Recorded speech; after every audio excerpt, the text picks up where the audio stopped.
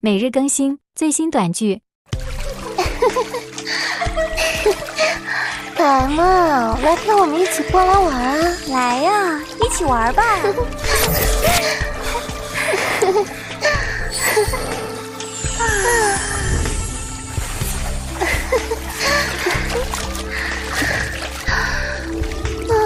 你的心跳得好快啊！为什么不敢睁开眼睛看看我们？我们不够漂亮吗？如果你肯睁开眼睛看看我们，我就不相信你会两眼空空。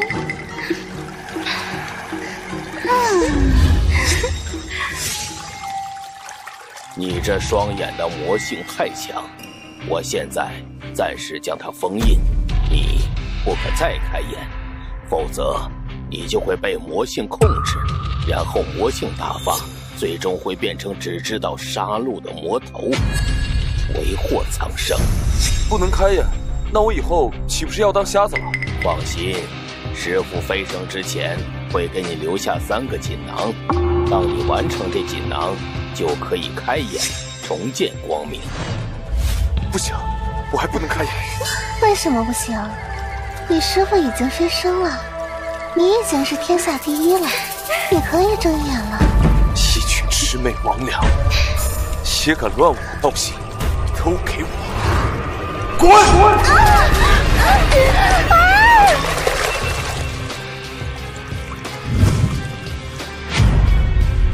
师傅，还好你帮我封住了心魔，否则后果不堪设想。林总，不好了，林飞少爷说要紧急召开股东大会，说要罢免他总裁之位。不用慌，带我去看看。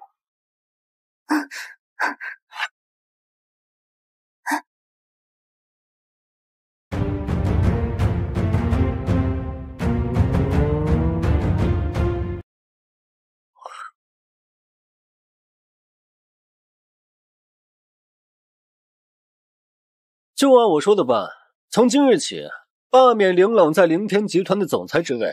散会。是。等等，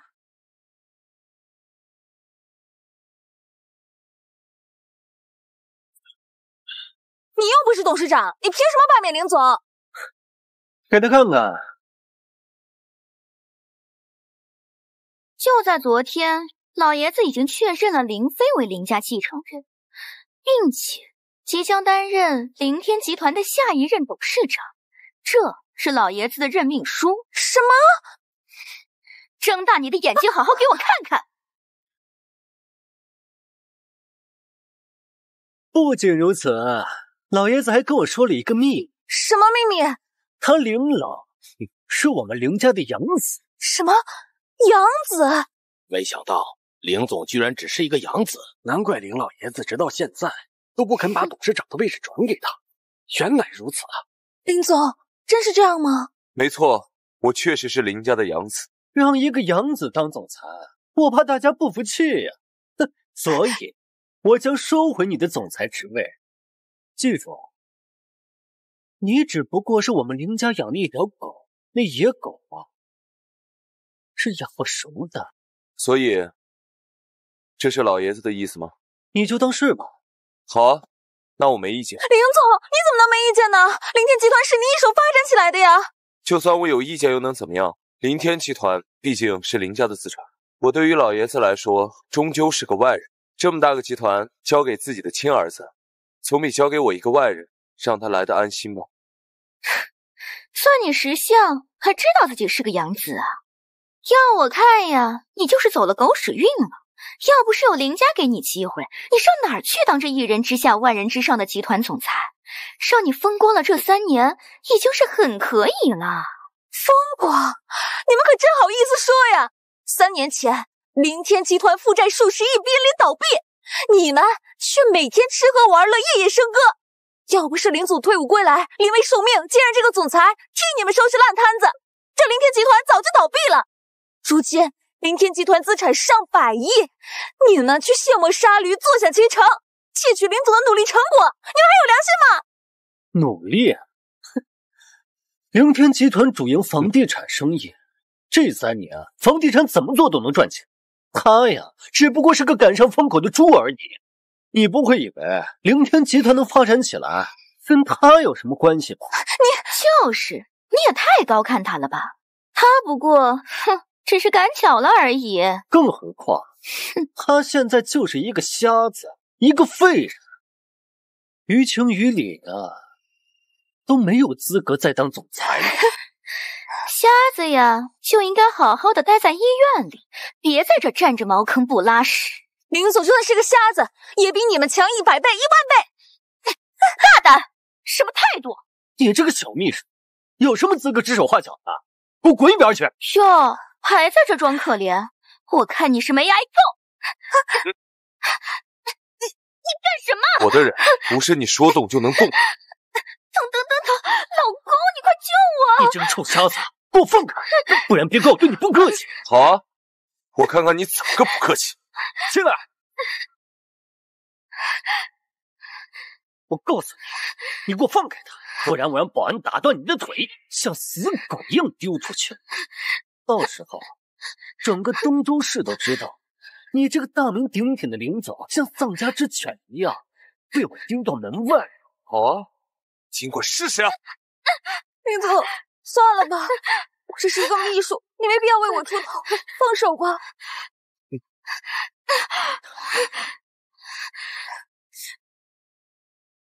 算你这个臭瞎子识相！兔死狗烹，鸟尽弓藏啊！当年我接手凌天集团，也是为了报答林家的养育之情。如今功成身退，我已无愧林家，无愧老爷子。从今往后，我与林家恩断义绝。凌天集团的一切事务一概不再接管，总裁之位你尽管收回。好，这可是你说的，一言为定。林总，我跟你一起走，我也不干了。双喜临门，赶紧快滚吧！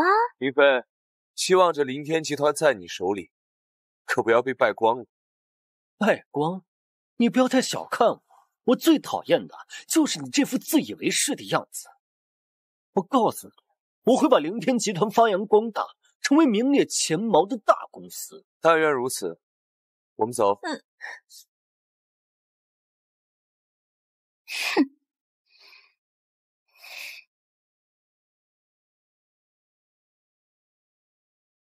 林总，你就真的甘心把凌天集团这么拱手让人吗？有什么不甘心的？本来我也是个养子，凌天集团本来就是林家的财产，本来它就不属于我。可是，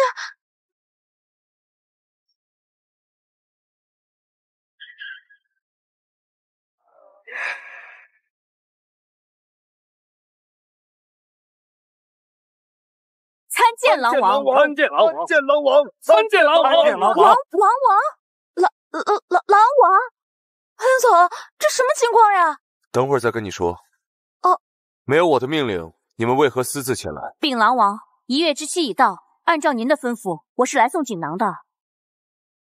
切记，这3个锦囊只能由你打开，并且只能1个月后打开，此后每隔3天只能开1个。弟子遵命。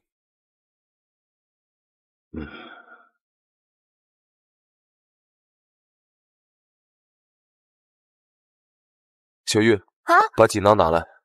哦，好。给。打开看看，里面有什么？林总，是一份婚书。婚书？写了什么东西？他说，20年前，太一真人为东周陈家逆天改命，为报答恩情，10年后将陈家之女许配给太一真人徒弟。林总，这个太一真人的徒弟不会就是你吧？没错，正是。啊，真是你！奇怪，我的眼睛要重见光明，跟结婚有什么关系？算了，既然师傅让我结婚，自然有他的用意，我还是按师傅说的去做。小玉啊，把婚书给我，我要去陈家一趟。哦，这儿。要属下陪同吗？不需要，我自己去就好。遵命。哦，对了，既然结婚，彩礼自然不能少。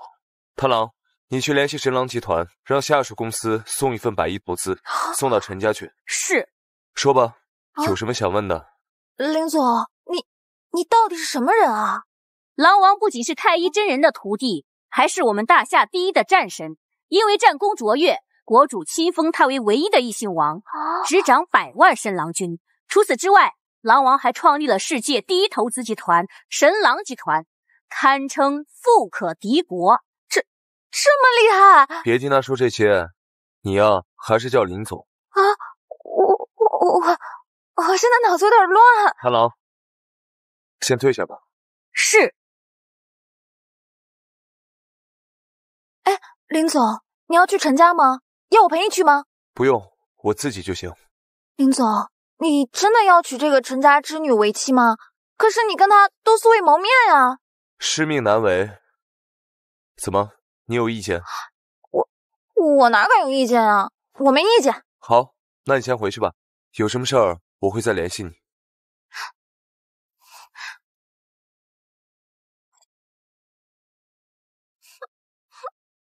臭林总，坏林总，我喜欢你3年，你就一点都看不出来吗？林总大驾光临，真是让我们陈家蓬荜生辉呀！林总啊，请喝茶。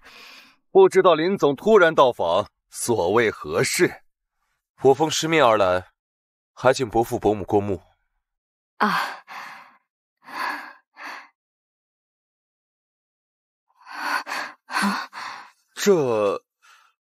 这是太乙真人当年留下的婚书啊！林总，难道是太乙真人的徒弟？正是。啊，所以林总这次来是为了迎娶我们家小女？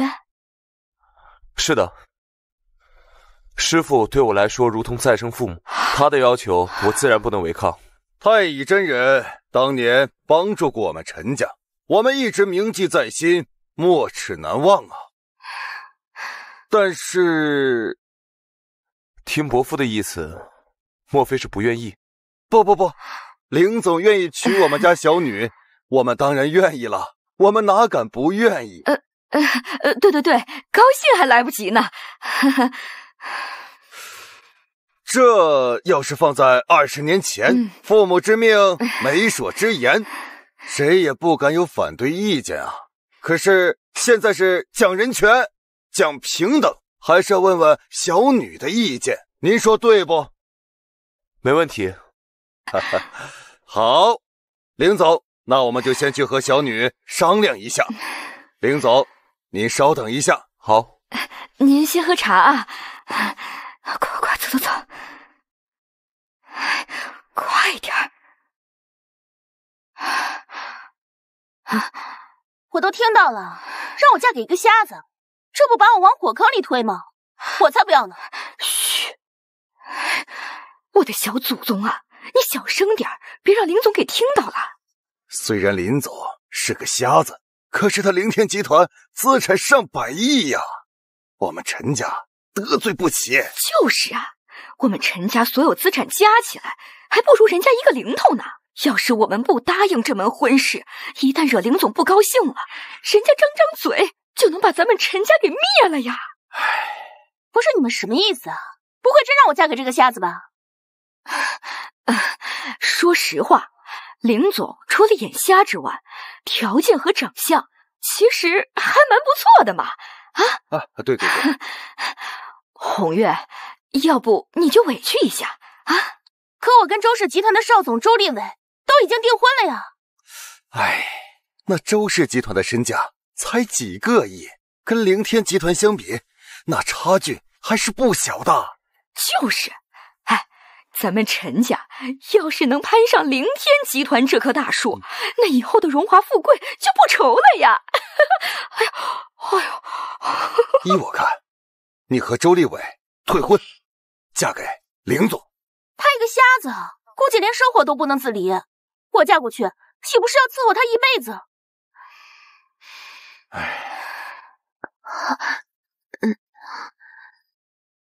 我来打扫卫生。去吧，走。对了，站住！过来。你们可以让她嫁给那个林总啊！他们两个，一个瞎子，一个哑巴，简直绝配。他这脸上有胎记，看起来这么丑，怎么可能嫁给林总？就是，不行不行，正因为如此，才更应该是他呀。更应该？你什么意思啊？你们看啊，林总呢是个瞎子，不会在意什么美跟丑。你再看这婚书，上面有指名道姓说是谁吗？哎呦，还真没写。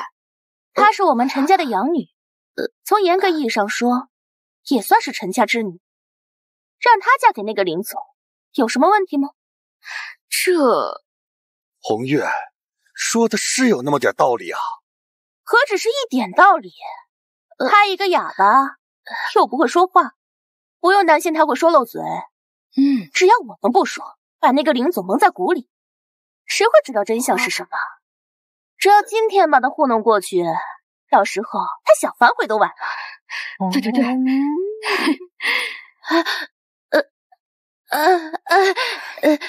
骗人是不对的。陈家养你这么多年，不是白养的，让你干什么就干什么。你还敢跟我讲大道理？一个哑巴还多嘴，我看你就是找打。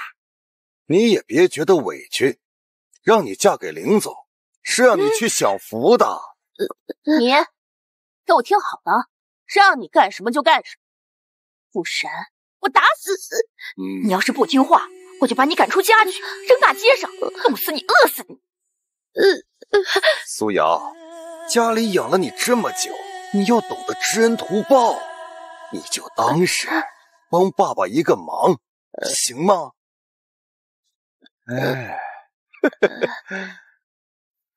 这还差不多。走，跟我出去见人。快！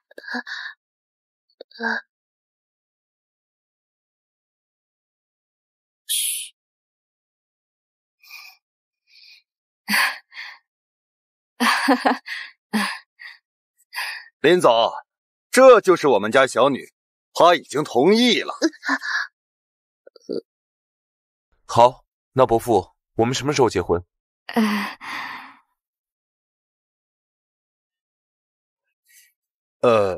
这样，我先找一个先生，算一下好日子。这个月初8就是好日子。行，那就初8。但是我要提醒一下，咱们家小女有点缺陷呢。对，她是个哑巴。林总，您应该不会嫌弃吧？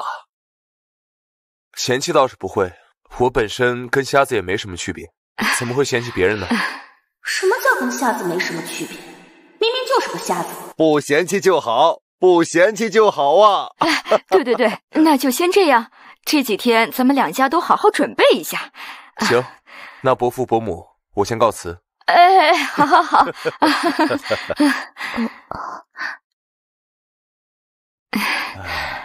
死丫头，一点眼力见没有！去送送林总。哎呀，去！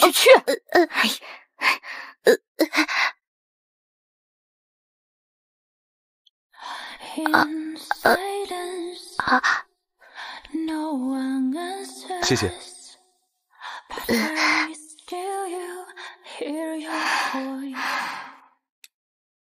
这件事啊，就先这样吧。可是我这心里面啊，总是有些害怕。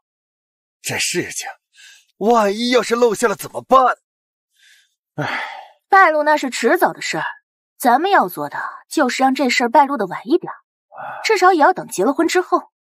到时候就算那瞎子跑过来，咱们也不用怕，毕竟啊，咱们是按婚约行事的。到时候他们都结婚了，难不成他还反悔？咱们也不理亏啊。确实是这个道理。等到结婚那一天啊，再找一些不熟的宾客，用块红盖头把那哑巴盖起来，让谁都看不清他是谁。流程呢就走快一点，到时候再找个人把那瞎子灌醉，稀里糊涂的把他们送进洞房，生米煮成熟饭，到时候一切就万事大吉了。好，这倒是个好办法。女儿啊，婚礼当天你可千万不能露脸呐！这要是万一被他们给认了出来，可就糟糕了。对，行了，我知道，我没那么傻。哎，什么？林老要结婚？是的，而且就定在这个月初8。快，给我准备专辑，我这就去东州。恭喜陈家与林家喜结连理！哎呦，王爷！是啊，变了，里边坐，里边坐。爸妈，哎呀，快走！出去！哎呦，我的小祖宗，你疯了吗？不是说了吗？你不要抛头露面，怎么还大摇大摆跑出来呢？叫我们爸妈，你是生怕别人不知道你是谁吗？爸妈，我是来给你们带好消息的。什么好消息啊？老公，告诉爸妈。好消息就是我们周氏集团的大股东神郎集团要拨款100亿给你们陈家。什么？拨款100亿投资我们陈家？周少，你不是在开玩笑吧？伯母，你觉得这种事情是能随便开玩笑的？可是为什么呀？我们陈家有哪一点被神郎集团能看中啊？不是咱们陈家被看中，主要呀是立伟有本事。这是什么意思呀？伯父，你有所不知啊，这神郎集团投资的这100亿啊，将由我们周氏集团全权做主，然后立伟就做主，把这钱投给了咱们陈家。这不，我跟立伟马上就结婚了吗？正所谓肥水不流外人田，不然这100亿哪还轮得到别人头上？没错，正是这样。啊，原来是这样啊，那真是太感谢周少了。老公，你对我真好。我们马上结婚了，我不对你好，对谁好？这群蠢货居然还真信了。其实这100亿本来就是神郎集团点名要投给陈家，我哪有资格做主？我只是顺水推舟，装个逼而已。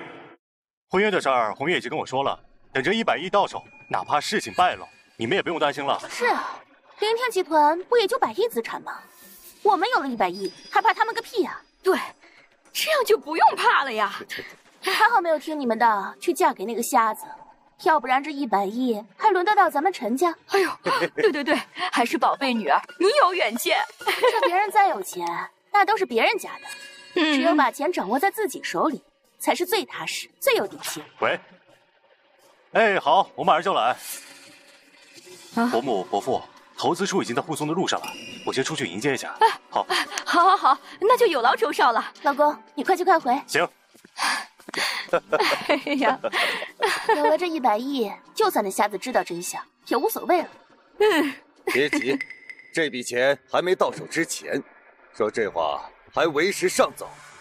我觉得还是应该去后台躲一躲。哎呦，对你爸说的有点道理，你还是先躲一会儿吧。去。哎呀，行，快，走，快点。啊，林总办事还真是雷厉风行啊！结婚说办就办上了，就这么着急吗？哼！这陈家什么情况？怎么又嫁女儿？他们女儿陈红月不是已经跟周少订婚了吗？怎么又跟林总结婚？这什么情况？林总到底在娶谁？感谢各位来参加小女和林总的婚礼，大家稍等片刻，新郎新娘马上就到，有请新郎新娘。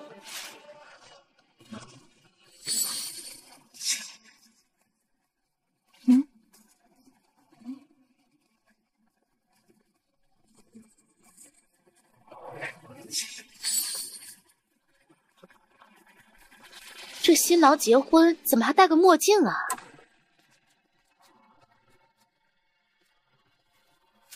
林总，要不要说点什么？不用。那好，我们就开始吧。一拜天地，二拜高堂。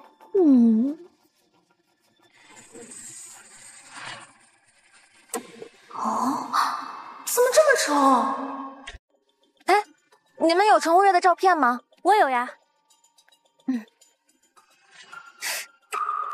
这照片上的人怎么跟新娘不是同一个呢？不好，林总被骗了。夫妻对拜。等会儿，林总，这新娘是假的，根本不是陈家的女儿，这个婚不能结。大胆！你是什么人？竟然敢来这里给我捣乱！来人，把他给我赶下去！我是林总秘书钱小玉，我看谁敢赶我。林总秘书？哦，原来是钱秘书，有失远迎，有失远迎。我才不吃你这一套呢！说，你为什么要骗我们林总？哎，钱秘书，我们哪里骗林总了？今天是林总大喜的日子，你可不能瞎说啊！我才没有瞎说呢，这个新娘是假的，那根本就不是你们的女儿，你们找了个丑八怪过来糊弄。哎呦，钱秘书，你可太冤枉我们了，我们骗谁也不敢骗林总啊。是啊，钱秘书，这饭可以乱吃，话不能乱说的。我才没有乱说话呢。那好啊，你既然说我乱说，那就让大家看看这位新娘子的真面目。钱秘书，你想要干嘛呀？干嘛？当然是揭开你们骗局了。婚礼还没有结束，新娘的盖头绝对不能提前掀开。对，新娘的盖头必须在洞房的时候由新郎亲自掀开，你可不要坏了规矩啊！嘿，这狗屁规矩，你糊弄谁呢？你们就是做了亏心事儿，怕别人知道。哎呦，林总，你快劝劝钱秘书吧，让他别在这儿胡闹了。小玉，你闹够了没？赶快下去。林总，我没有闹，我是在帮你，他们在骗你。他们没有骗我，这的确是他们女儿。林总，你糊涂啊！你又看不到，你怎么知道她是他们的女儿？我说是，她就是。我现在命令，赶快给我下去，不要再捣乱婚礼了。林总，我跟你3年，我什么时候骗过你？你总帮着外人说话呀！之前不管你做了什么，或者说了什么，我都可以听你，但唯独今天不行。林总，你怎么那么固执啊？他们到底给你灌了什么迷魂汤，让你……够了，不要再说了，别逼我发火。林总，是不是不管我说什么，不管是不是骗局，你都要跟他结婚？我说了，我没有被骗。我虽然眼睛看不见，但我心里跟明镜似的。对，林总那么聪明，谁能骗得了他呀？林总，我真是跟你说不通。别说了，我意已决。伯父伯母，婚礼已成，让人带他下去。你来人，把钱秘书给我带下去。林总，那我就给你一个真相。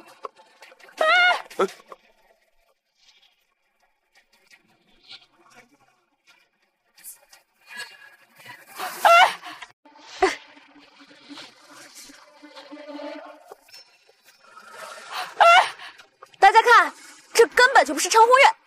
哎呀，这女的谁呀？怎么长得这么丑？这绝对不是他们女儿陈红月。难道陈家真的在骗人？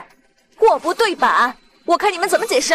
钱秘书，我想你是不是搞错了呀？我搞错了？谁说我们陈家只有一个女儿啊？对，我们家有2个女儿，这个是我们家养女陈素瑶。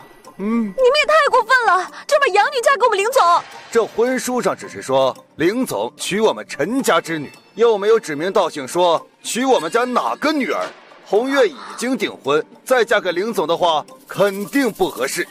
苏瑶没有结婚，所以把她嫁给林总正好符合婚约的要求。对，你们就是欺负林总看不见，在这偷梁换柱呢。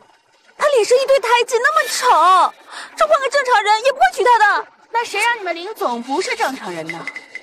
你们林总是个瞎子，长得再好看他又看不见，所以美跟丑对他来说有什么区别？看不见不代表不在意。总之，你们骗人就是不对。我们哪里有骗人？我们可是征求过林总同意的。没错，林总自己同意的。怎么可能？林总怎么可能会同意？我们特意给林总说过，我们家苏瑶是哑巴。林总听了以后呢，说他不在意。不信，你自己问林总。什么？他还是哑巴？什么？他还是哑巴？林总，你真的同意了？没错，是我同意的。林总，你是疯了吗？这个陈素瑶不仅长得丑，还是个哑巴。你居然同意娶她，你是哪里想不开啊？不管她是美是丑，我既然答应了师傅要娶，我便要娶。可你师傅不是在害人吗？你娶了她，连交流都是问题。你怎么想的呀？小玉，我念你跟我关系亲近，这次便算了，下次不许再说这样诋毁师傅的话。钱秘书，既然林总都没有什么意见，你有什么好说的？行，算我多管闲事儿。其实，我打一开始就知道，你们把陈家养女嫁给我的事情。她是我们陈家的养女，从严格意义上说，也算是陈家之女。让她嫁给那个林总，有什么问题吗？这红月说的是有那么一点道理，何止是一点道理？他一个哑巴，又不会说话，不用担心他会说漏嘴。只要我们不说，把那个林总蒙在鼓里，谁会知道真相是什么？对，只要今天把他糊弄过去，到时候他想反悔都晚了。你一开始就知道。我虽然看不见，但我不是聋子，你们说的话我都听得一清二楚。我这个人与世无争，但不代表我好欺负。哎呦，我们不是有意骗你的呀，林总。就算是骗你，那又怎么样？红月，怎么和林总讲话呢？爸，我们马上就能拿到100亿投资了，还怕他干嘛？既然他都知道了，索性就跟他摊牌呗。就算我们家有了这100亿，以后抬头不见低头见的，多多少少也要给凌天集团一点面子的。不用给我们凌天集团面子，不用给我们凌天集团面子。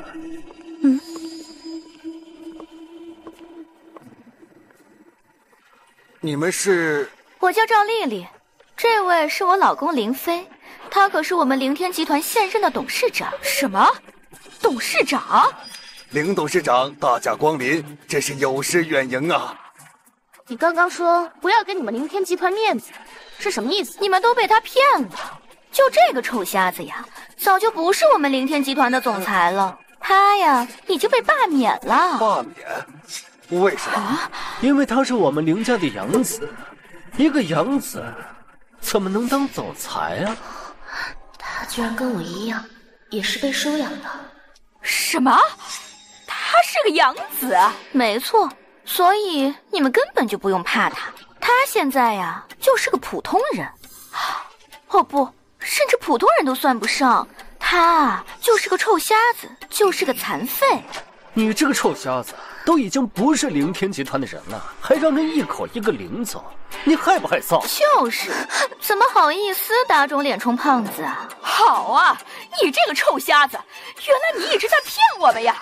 你都不是总裁了，你还好意思让我把女儿嫁给你啊？哼！幸好我们聪明，没有把红月嫁给你，要不然你就把她害惨了。有什么不好意思的？我要娶谁，跟我的身份无关，我只是为了完成我师傅的要求。行了，你就别再找借口了。依我看，你那什么破师傅，不过是个江湖骗子。我们陈家能逆天改命，跟他有什么关系啊？拿着个破婚书就想让我嫁你？呸！你要干嘛？不该辱我师傅！松开！快把我女儿松开！救命啊！林总，快放手啊！我出人命了！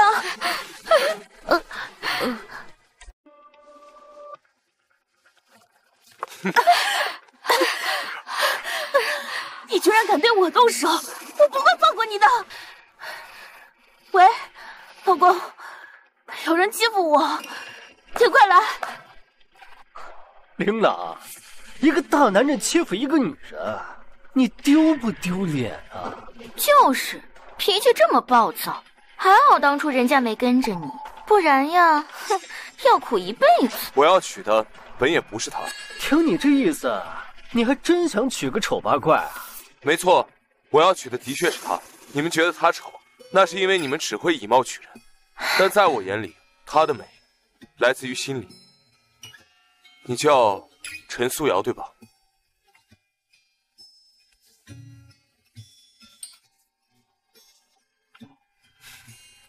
我一定会娶你的，而且我会让你成为世上最幸福的女人。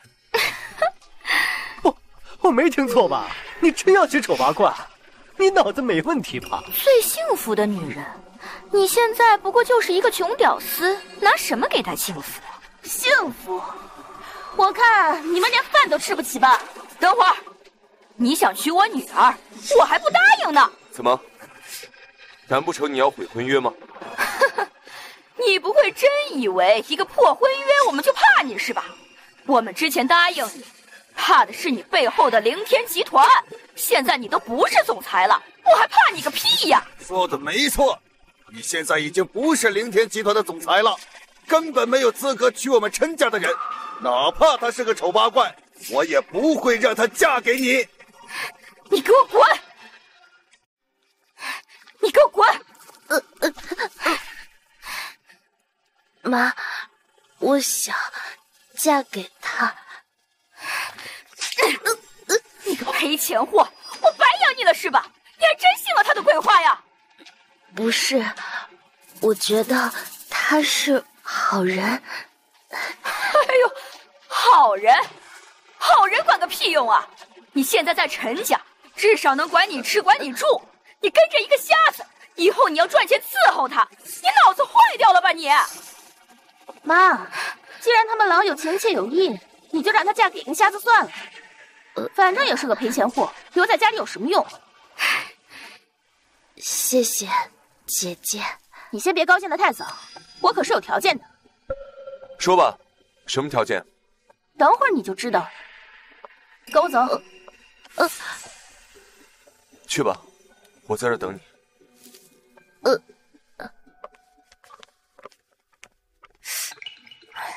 这个陈宏远，他要搞什么鬼？算了，我还是劝劝林总吧。林总，我们快走吧，反正他们也不想嫁，咱们还不娶呢。反正我也觉得陈苏瑶配不上你。真是大言不惭呐！他现在就是一个没权没势的臭瞎子，怎么好意思说别人配不上他？就是，以他现在这样的身份呀，还好意思在这挑三拣四呢？我们林总可是神。小玉，没必要跟他们说这么多。神什么？神经病吗？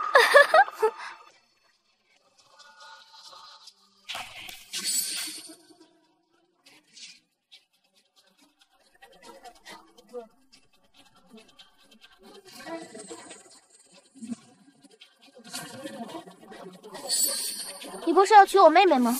行，我就给你这个机会。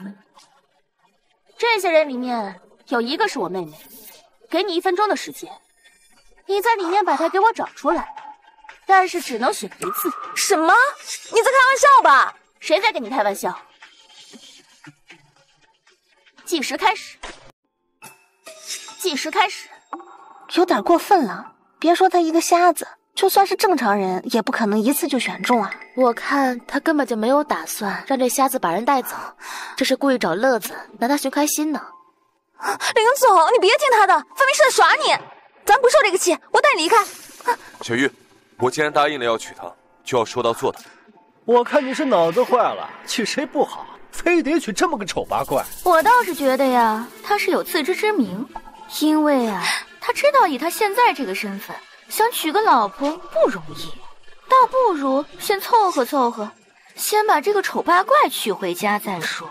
毕竟错过了这个村，可就没这个店了。还有半分钟，要选就选快点，不然可没这个机会了。能让他们把手都伸出来吗？你想干嘛？我看不见，总要给我另外一种方式去选择吧。行，我就给你这个机会。你们把手都伸出来。哎，老头子，要真是被他选中了，该怎么办呢？还能怎么办？那就让他娶了去呗。难道你真想留他一辈子在陈家呀？说的也是，那个丑八怪留在家里，我看见就心烦。小玉，带我到他们面前去。行，我上辈子欠你的，我带你去。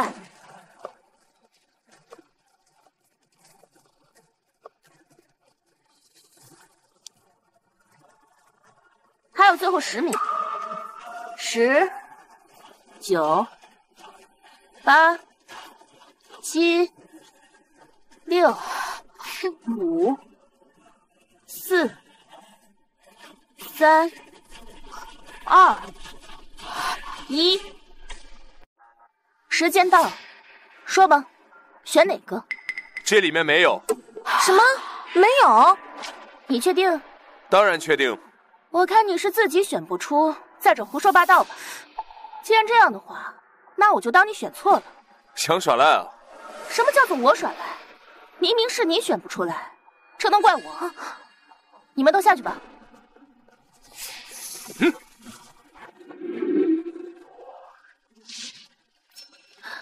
林总，你说的没错，这里面都没有你说的那个陈苏瑶。现在到底是谁在耍赖？就算我耍赖，你又拿我怎么样？你们陈家人可真可笑，一个丑八怪还藏着掖着的，你们不想给，我们还不想要呢。红月，你在搞什么呀？这不是给我们陈家的脸丢完了？就是，早点把那丑八怪弄出来，早点带走，早点清静。上来吧。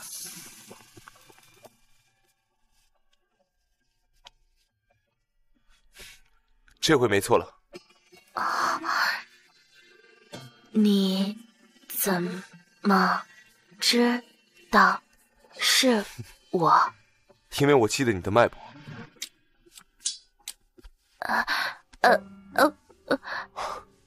谢谢。你愿意跟我走吗？我愿意。那我们走。等一下，等等。老公，你可算来了。说，谁欺负你了？就是那个臭瞎子。一个臭瞎子，居然敢如此放肆，我可真是活腻了。宝贝，稍等一下，我立马就收拾他。我今天来这儿呢，是专门给神狼集团给陈家送投资书的。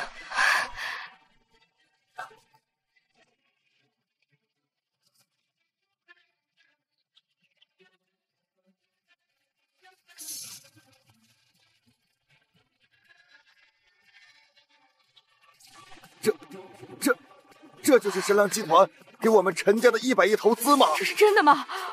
我不是在做梦吧？伯母，千真万确。有了这100亿，我们陈家在东周也算是一流家族了。这凌天集团的总资产加起来也不过100亿，神狼集团随手就能拿出100亿进行投资，这也太恐怖了吧！100亿算什么？神狼集团乃是世界第1大投资公司，资产高达数万亿，富可敌国呀！没想到陈家能得到神狼集团器重，恭喜陈家，贺喜陈家呀！哪里是我们陈家受器重啊？明明是我老公有本事，受到了神狼集团的器重，才有权负责这100亿的合同。我老公心疼我，所以才把这钱留给我们陈家，不然哪轮得到我们陈家呀？没错，我周少的福啊！哎呦，也只有周少这种青年才俊才配做我陈家的女婿，不像有些人瞎着一双狗眼，还妄想娶我们家红月。哎呦，也不看看自己是个什么德行，我呸！简直是胡说八道！这100亿明明是我们林总给你们陈家的彩礼，怎么成这个什么周少给的了？我看你才是在胡说！你说这个瞎子是神狼集团的老板，我周氏集团身为神狼集团在东周的下属公司，我怎么不记得神狼集团有他这么一个瞎子老板？就是，我老公的身份大家都可以证明。他一个瞎子，谁能替他证明？你不会以为你是他的秘书，大家就会相信你吧？你跟他可是一伙的，说不定还有一腿呢。你胡说！这100亿啊，可是贪狼大人拨下来的，怎么到你口中成了这个瞎子给的了？真是驴唇不对马嘴。好了，现在该来算一算欺负我宝贝的账了。诸位，大家都散了吧。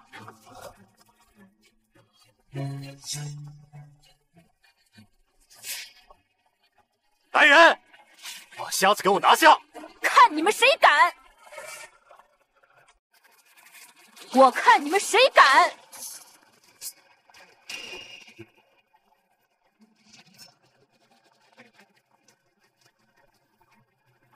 不知贪狼大人驾到，小的有失远迎，还望贪狼大人恕罪。贪狼大人，真的是贪狼大人！快跪下！起来吧。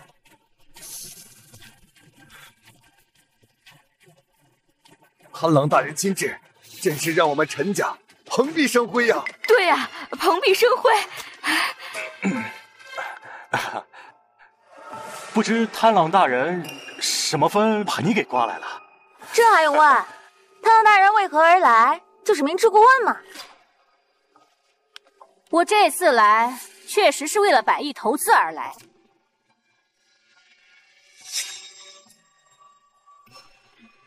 哈哈，贪狼大人，您下播的这100亿啊，我已经交给陈家了。您要是想知道这结果呢，你只需要一个电话即可。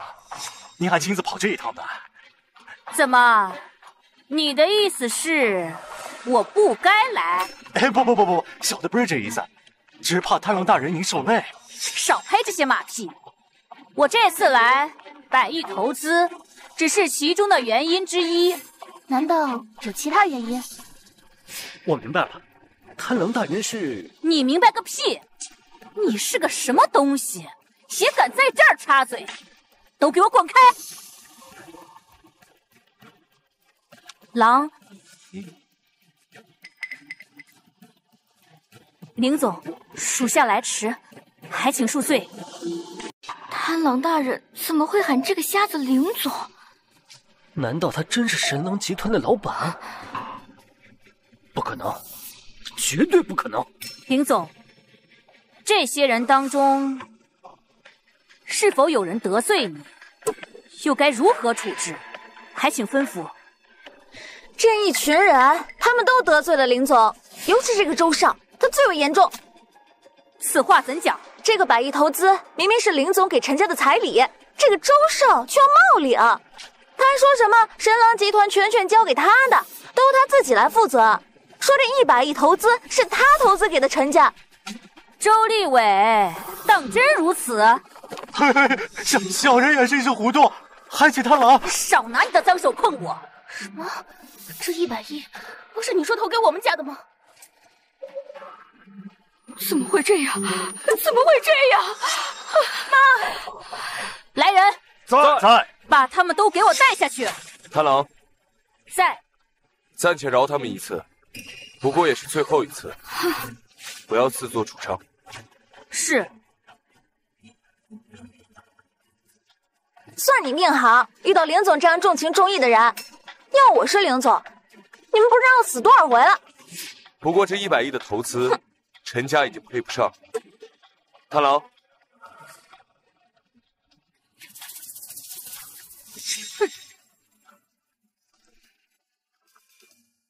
随儿，跟我走吧。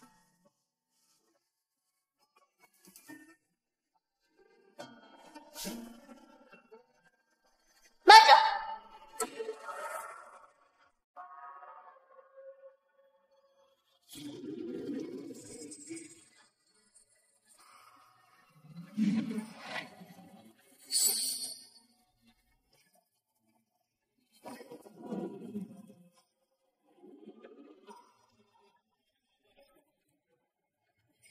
参见公主。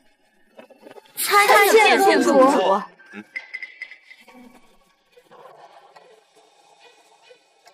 都起来吧。林老，你这个负心汉，为什么要抛弃我？负心汉，什么情况？公主何出此言？你我之间不过是君与臣的关系，似乎没有情感方面的纠葛吧？当日此经一别，我苦等你3年，如今却换来你结婚的消息，这难道不算是负心吗？公主言重了，我从未许诺让你等过我，又何来负心一说？好，是我自作多情，是我一厢情愿。你可记得这是何物？你可记得这是何物？这枚狼牙是你给我的，你曾经答应过我，可以拿着这枚狼牙向你提一个要求，这话你可认不认？我认。好，可我也说过，这个要求不包括娶你。我不会让你娶我。今天他要娶的人就是你了。你果然瞎了，他这么丑陋，你竟然愿意娶她，而我那么喜欢你，你却始终不肯接受我，我到底哪里比不上他？就凭这一点。哪一点？你虽贵为公主，可你与俗人有什么区别？都是一样的肤浅，都是以貌取人。好，我是俗，那我今天就俗到底。你要干什么？我要向你提要求。我的要求是，你不许娶她，你不许娶这个陈苏瑶。我的要求是，你不许娶她，你不许娶这个陈苏瑶。好，苏瑶，我们走吧。等会儿，你不是答应我不娶她吗？我只答应你不娶她，但没有答应你不带她走吧。什么？公主若没有其他事情的话，我先告辞了。螳螂在。公主远道而来，替我照顾好她。是。我们走。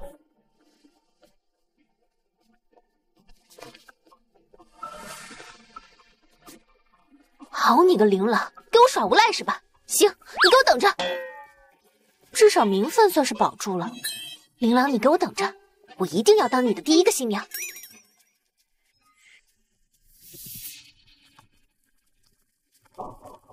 今天这场宴会太有意思了，难怪螳螂大人对他如此恭敬，原来是因为宁罗公主喜欢他。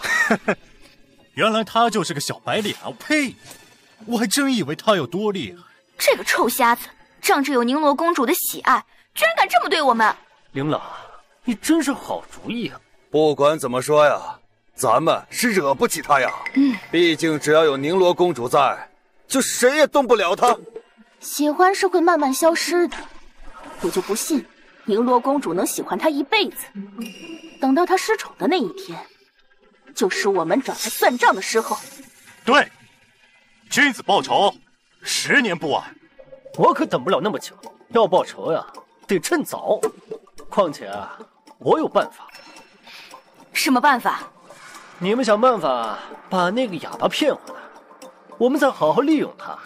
要挟琳琅一个人回来，到时候啊，把他们打晕，放在床上拍点见不得光的照片给宁罗公主看，会怎么样？会对她心灰意冷。没错，到时候看他怎么办。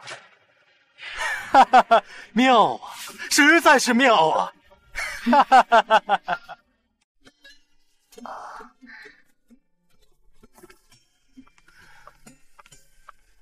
林总，自我收拾好了，随时可以入住。苏瑶，你放心点，把这里当自己家，别太拘谨。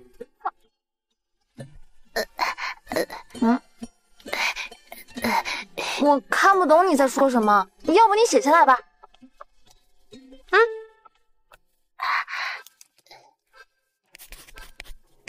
谢谢你们，你们对我真好。可不是我们对你好，是林总对你好，懂吗？我都快恨死你了，抢走了我最喜欢的林总。雪玉，你先回去吧。好好，不打扰你们二人世界。苏瑶，你过来，让我摸一下。苏瑶，你过来，让我摸一下。你别误会，我不是要对你做什么，我是要摸一下你脸上的胎记。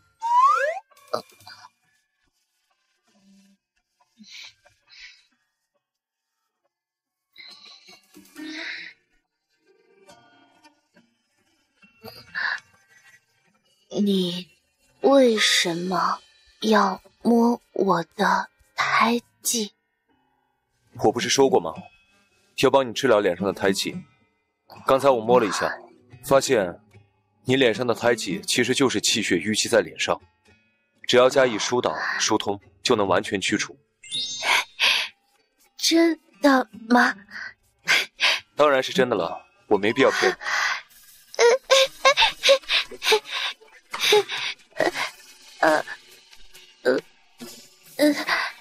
不好意思啊，我太激动了。没事，我能理解。如果哪一天我的眼睛能恢复光明，相信我也会跟你一样开心吧。你的眼睛为什么会看不见？这个跟你说了你很难理解，也不会相信。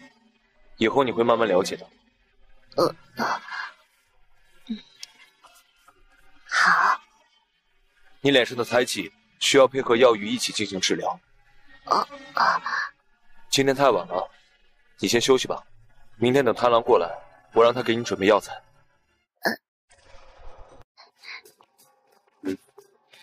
狼王，药浴已经准备好了。好。对了，绫罗公主安顿好了吗？安顿好了，就在东周最好的酒店天上白玉京。哦，这个是天上白玉京的至尊金卡，凭此卡可以自由出入，并且享有1个亿的消费额度。狼王，这卡您拿着吧，万一绫罗公主召见您，也好方便您随时去见她。好吧。哦，还有一件事，东周城主徐弘得知绫罗公主到来，要在3日之后举办一场惊鸿宴，来为绫罗公主接风洗尘。他还真是不嫌麻烦。狼王，到时候您要参加吗？绫罗公主对我来说就像一块牛皮糖，粘上了就很难甩掉。如果非必要的话，还是不要跟她有过多接触。可再怎么说，绫罗公主也是不远万里赶过来的，咱们多少还是要尽一点东道主之谊吧。到时候看情况再说吧。是，那属下就先告退了。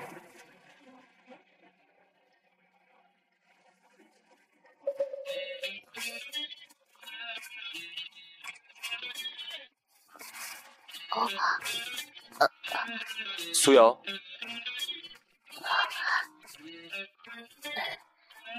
我该怎么做？把衣服脱掉，把衣服脱掉，泡进药浴里。我眼睛看不见的，当我不存在就好。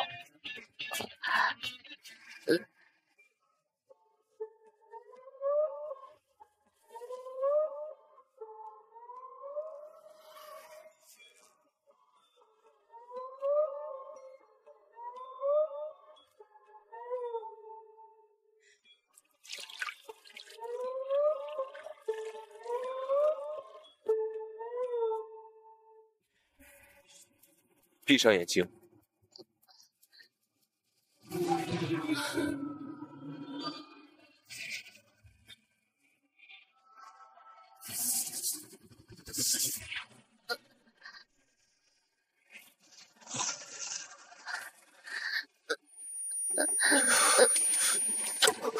苏瑶，苏瑶，林总，林总。怎么一个人都没有啊？林总，林总，林总，我是不是打扰到你们了？没有，你来的刚好。他晕倒在浴缸里，帮我把他弄出来。我还以为你们在做什么羞羞的事情。哼。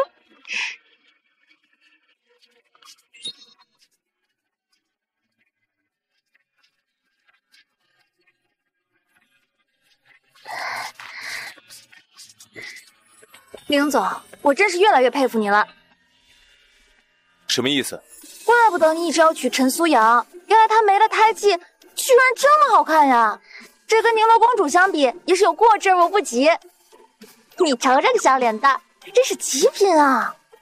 只可惜林总你看不到啊。放心，总有机会。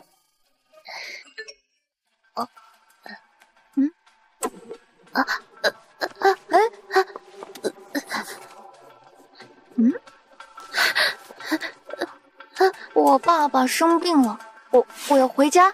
他对你那么不好，你回去干嘛呀？毕竟他们养了你很多年，你要感恩。你可真是个以德报怨的女孩啊，对你太不公平了，林总。他想回去就让他回去吧，反正现在的陈家也不敢对他怎么样。不过你记住，你的嗓子还没有治好，所以快去快回。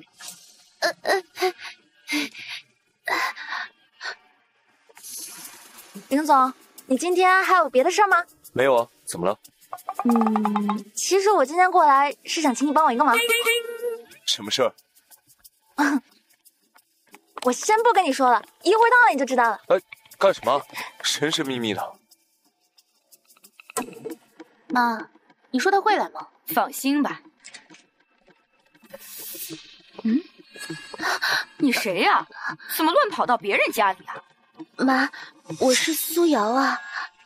苏瑶，你脸上的胎记呢？是那个瞎子治好的。哎呦，我的天哪，还真的治好了！我看看，哼，还真没了。你们不是说爸爸生病了吗？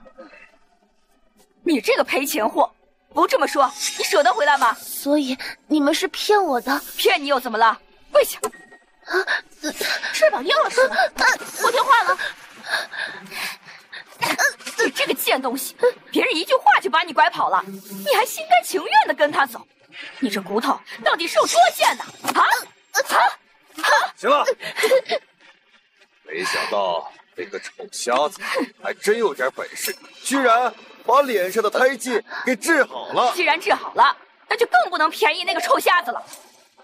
等我们把那瞎子解决了，就把你卖给那些世家大少，为我们陈家积累人脉。你们要对他做什么？做什么你就别管了，反正从今天起，你别再走出陈家这个门，否则我打断你的腿。想跑？老实点，否则有你罪给我受的。喂，林少，陈苏瑶已经被我们骗回来了。好，这就给你送过去。老实点。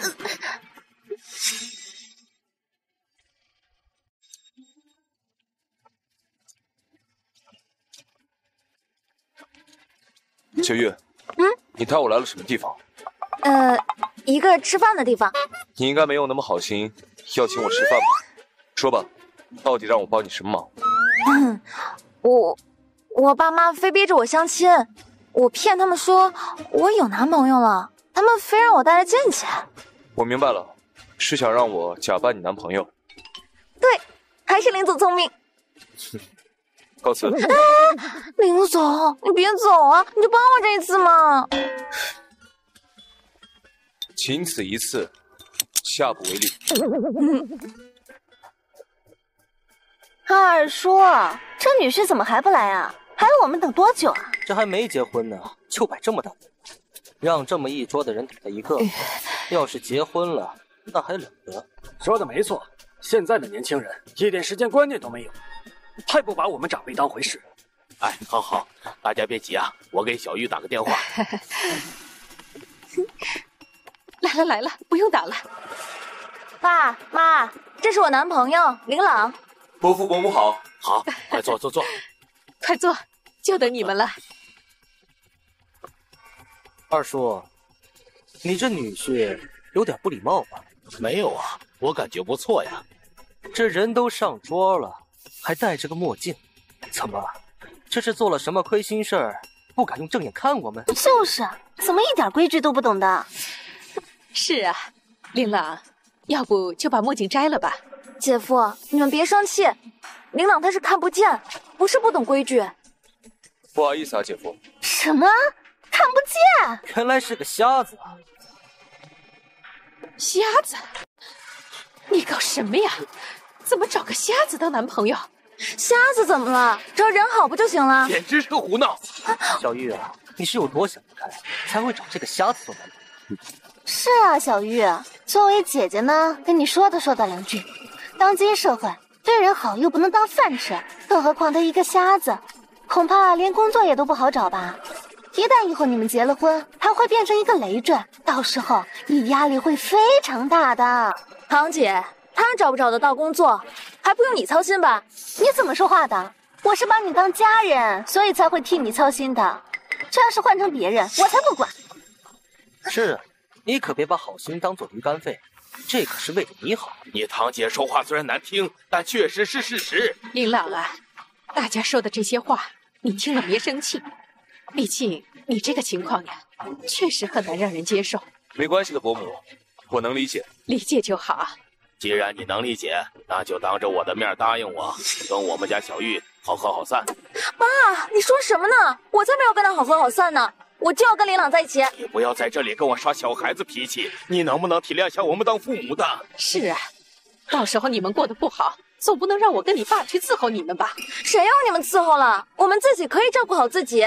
你这孩子怎么不听劝？真是太任性！我看是你非把我气死不可。你看看你，把你爸气得老毛病都犯了。哎呀，说1000道10000，不如来点实在的。既然你说你不用我们操心，那么我想问问你现在这位男朋友，他现在在哪儿高就呢？兴许啊，是在哪个盲人按摩店做技师的吧。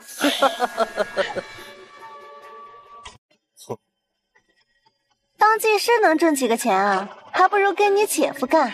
你姐夫啊，现在可是经理，到时候啊，随便给你安排个守厕所的闲职，至少能混个温饱的日子，不是？哎呦，程亮成经理了，还是露露眼光好，找到老公有本事。是啊，你看看人家露露，再看看你，这让我说什么好呢？这经理有什么了不起的？林朗可是总裁。什么？你说林朗是总裁？你个瞎子能当总裁？开什么玩笑？就是，撒谎你撒的真一点。你当我们是3岁小孩呢？这么好骗？我没骗，他真的是总裁。行了，那你倒是说说他是哪家公司的？该不会是他自己开的公司，然后他们公司只有他自己一个人吧？才不是呢，林朗是凌天集团的总裁。凌天集团，那不就是你上班的公司吗？对，就是我上班的地方。他就是你常常提起那个林总。哎呦，失敬失敬，原来呀，你就是林总啊。伯母，您叫我林朗就好。不，怎么能直呼姓名呢？那样对你太不尊敬了。现在你们都满意了吗？满意，绝对满意。爸，你还想让我们分开吗？只要你高兴就好，爸就不多管了。堂姐，你还操心我们的事吗？不，是我瞎操心了啊。行，那既然大家都没意见，我们就点菜吧。等会儿，姐夫，你还有什么意见吗？你骗得了他们，可骗不了我。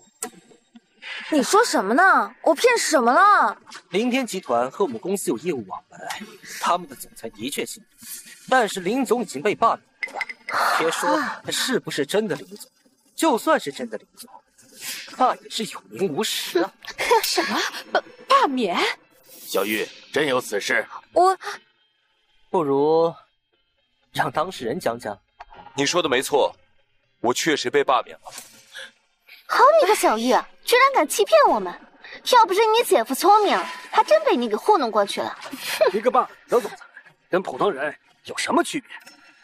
那还是有区别的，毕竟他是一个瞎子，连普通人都不如。二叔，您是怎么教小玉的？怎么教她满口胡言，现在到处都学会骗人了呢？还吃什么？不吃了。别激动，别激动，别激动！我能不激动吗？我这老脸都快被他丢尽了。你们就不能放下偏见吗？难道就一定要非富即贵才满意吗？那行，那我告诉你们，他还有一个更厉害的身份，他是神狼集团的老板。您满意了吗？行了，你就不要死要面子活受罪了。什么神狼集团，听都没听过。狼来了的故事，同样的谎言讲第2遍，就没有人再信。我没骗人，那真的是神狼集团老板。神狼集团是全世界排名第1的投资公司，是资产数万亿的。你还真是可能吹牛啊，还资产数万亿，那不成了世界首富了吗？还在这儿谎话连篇呢，我迟早被他给气死不可。林总，快帮我证明啊！他们连你都不信，又怎么会信我呢？算你还有点自知之明。咱们走，我怕待下去真被他给气死。伯父，相聚就是缘分，吃完饭再走吧。你还想吃饭？你知道这是哪儿吗？这是东周最好的酒店——天上白玉京。虽然这只是一个最差的包厢，但是吃顿饭也是要几千块的。这几千块钱请你吃饭，你觉得你配吗？哎呀，二叔，咱还是别吃饭了，不要浪费这个钱了。我们呢就先走了啊，走吧。没关系，钱不用你们付，我来买单。你买单？你确定？当然。好，既然你这么说了，我们就不客气了。琳琅啊，让你专门跑一趟，再让你破费，多不好意思啊！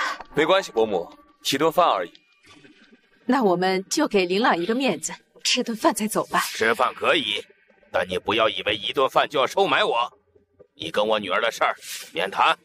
放心，伯父，只是简单吃个饭，没有其他意思。还吃啥呀？他们不带着你，花这冤枉钱干嘛呀？哎呦，这男人嘛，想要靠出手阔绰挽回点面子，这也是人之常情的事儿。你呀，就让他好好表现表现嘛。服务员，快拿菜单过来。全网贵的点，狠狠宰他一顿。好。这个澳洲龙虾呢，给我来10份啊。然后这个葱烧梅花生网，给我每人都上1份啊。然后那个富贵满堂呢，每个人都要上1份。啊，对，还有这个江南过桥大排，也都要来1份的啊。还有马爹利蓝带，来1瓶，86年的。你们怎么都往贵的点呀？这不是宰人吗？哎呦，是他说要请客呀，又没有人规定不能点这些。怎么现在点完了嫌贵啊？没有钱请不起，就别打肿脸充胖子呀。哎，没关系，他们如果没有钱付账，那就我来买单。这点小钱算什么嘛？快看，还是你姐夫大方。当了经理就是不一样，果然财大气粗。是。这人与人之间还是有差距的。放心，尽管点，不怕你们点的贵，就怕你们吃不完。我这个人一向不喜欢浪费。你尽管放心，只要是在桌上的菜，我保证给你收拾的干干净净。好，那就行。行，就这些。我要去一趟卫生间。我也去。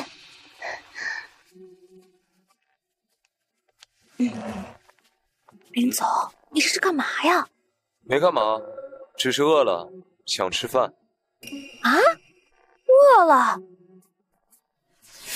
哎，妈，你不上厕所去了吗？怎么这么快就回来了？我又不想去了。对，我也不想上了。要不今天这顿饭就不吃了吧？那个。我想早点回去。我也是，老公，咱们早点回家吧。走。菜还没上呢，你着什么急啊？哎呀，你废什么话？赶紧走！你走吧。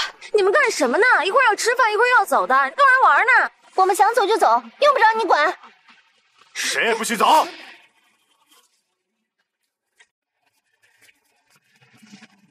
谁也不许走！你们是谁啊？干嘛随便闯入人家包间啊？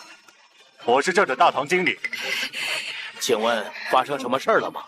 是发生事儿，而且是件大事。麻烦你说清楚，到底什么事儿？你看一下就知道了。怎么办？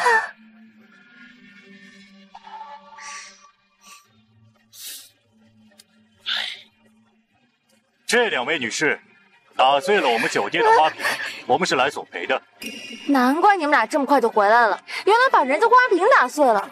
我们也不是故意的呀。对，我们也没想。我以为发生了什么大事，不就是一个破花瓶吗？多少钱？我赔给你。1000。行，我没带现金，拿收款码，我扫给你。1000。1000万。啊！行，1000万。多少？1000万。啊，老公！一个破花瓶1000万，你们酒店有恶人吧？我们天上白玉京是东周最顶级的酒店，声名在外，我们从来不做，也不屑做这种讹人的事。而且，他打碎的可不是一个普通的花瓶，而是一个古董的花瓶。古董？古董？这么贵重的东西，你们放在过道里面，你们这不坑人吗？这不是？是啊，我看你们就是故意放在过道里，好让我们去摔的，故意赚我们这笔钱的是吧？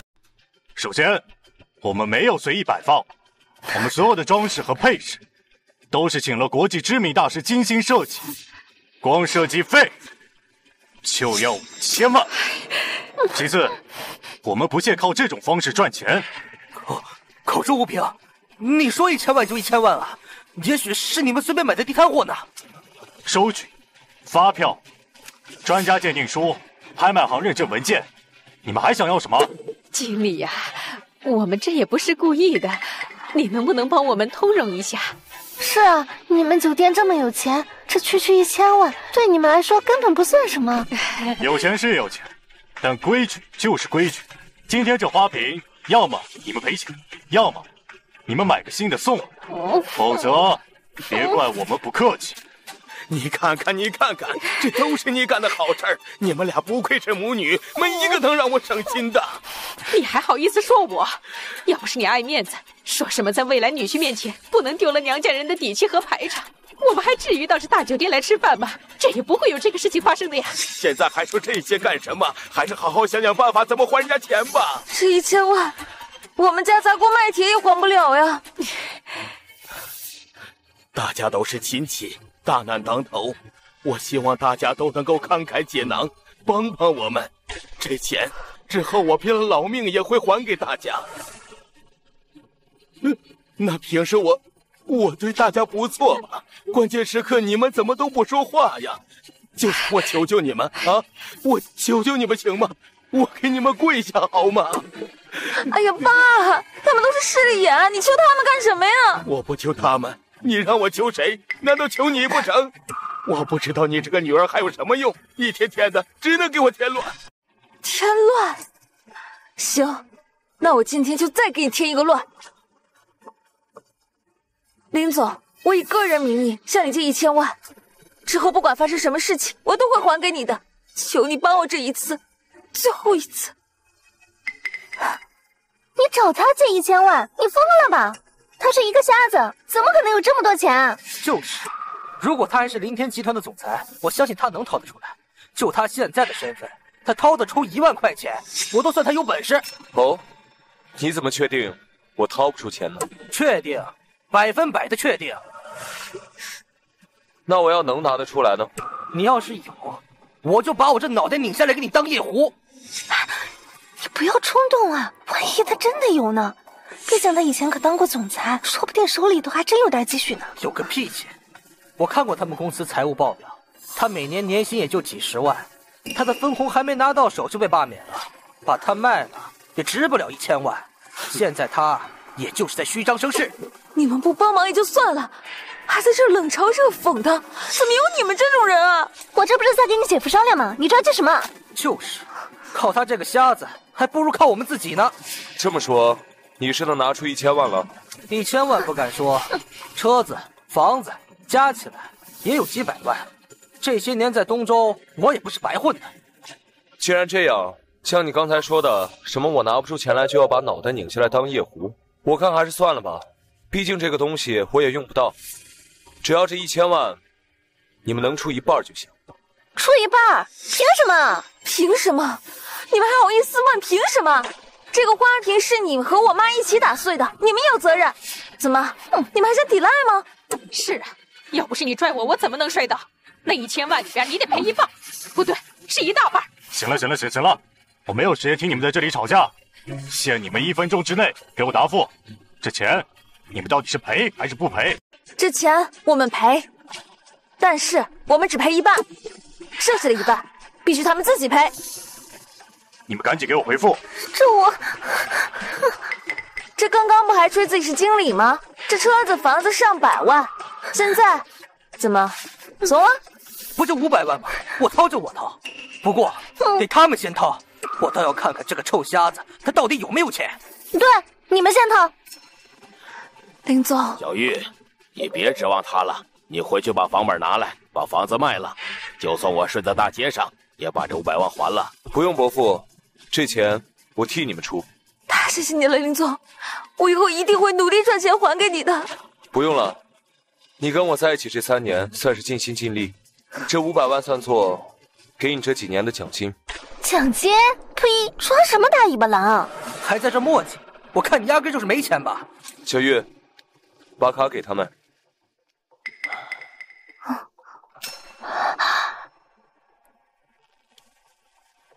完了，老公，他真的有钱！呸！这根本就不是银行卡。还真不是，上面只有图案，连卡号都没有，根本就不是真的银行卡。臭瞎子，拿个破卡跟我装蒜，你糊弄鬼呢？林总，你不会是拿错了吧？没拿错，我只有这招。我就说嘛，不能相信他，你怎么不听呢？我就说吧，他根本就不可能有这么多钱。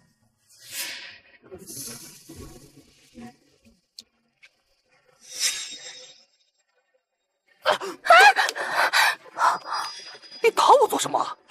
知道这什么卡就随便乱。这不就是一张破卡片吗？你们这群有眼无珠的蠢货！这是我们天上白玉京的至尊金卡，从开业到现在，总共发行过5张，这里面的消费额度是1个亿。什么？1个亿？1个亿？什么？经理，你不会在跟我开玩笑吧？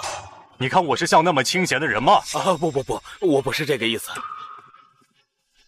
这位先生，实在是对不起，我不知道您是咱们酒店的至尊用户，多有打搅，实在是非常抱歉。不必拘礼，就按刚刚说的，从卡里划走500万，当做对花瓶的赔偿吧。好的，先生，按先生说的去做。这是真的吗？我不是在做梦吧？我也不知道。做什么梦呀？我早就说过，林总他不是普通人，你们怎么就不相信呢？不，林总，是我们见识少，之前有什么得罪您的地方，还请您不要往心里去。林总，我老头子没什么好说的，我给你赔罪。伯父，不用多礼。从你们准备卖房子的时候，我就能看出来，你们的本质并不坏，只是想女儿嫁个好人家，过个好的日子。可怜天下父母心，这我能理解。林总，你的大恩大德，我莫之难忘。林总，谢谢，实在是太谢谢你了，真的太谢谢了。你们往哪跑？我们上厕所，上厕所。对，上厕所？我看你们是想逃跑吧？小玉，我错了，我真知道错了。错了就赔钱呢，道歉有什么用？我们哪有钱？这不是要我们命吗？大经理，你刚才还说自己车子房子几百万呢，怎么现在又说没钱？这不是打自己脸吗？我房子车子不能动啊，不然我们住哪？我们上班也方便啊。林总，我求求你，你大人有大量，你帮我把钱还了吧。反正这点钱对你来说根本就不算什么事儿。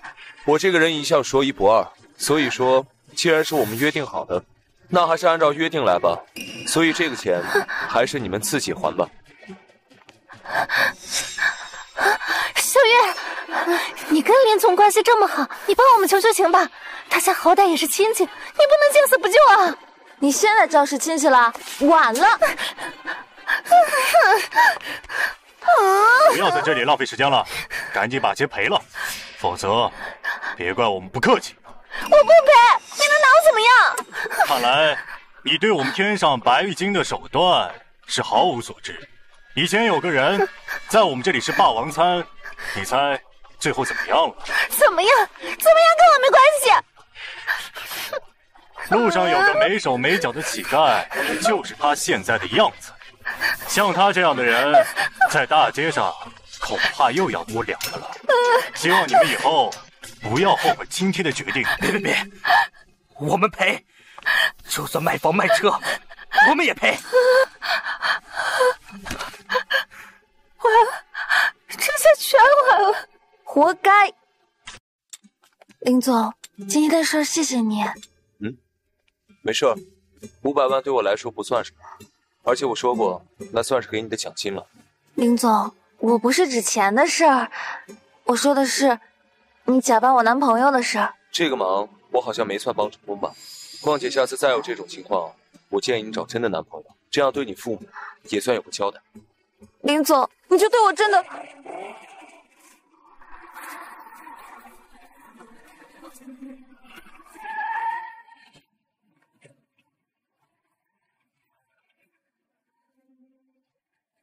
参见狼王！参见狼王！起来吧，又有什么事儿？禀狼王，该打开第2个锦囊了。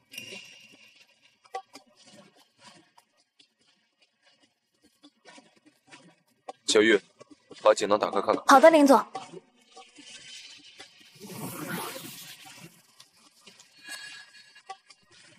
林总，是一块玉符。玉符，拿来我看看。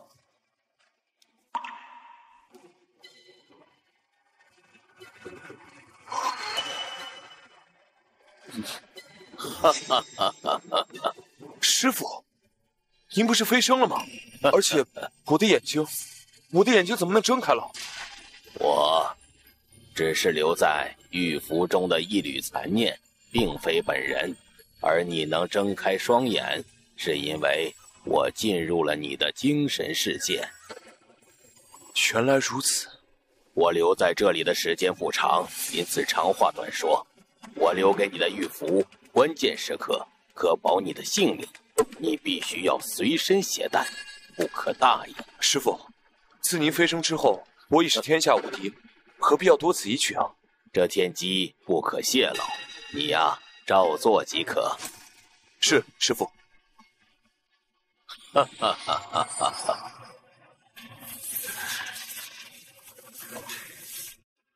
哈哈哈哈哈哈！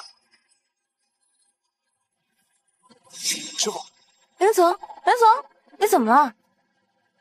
没事。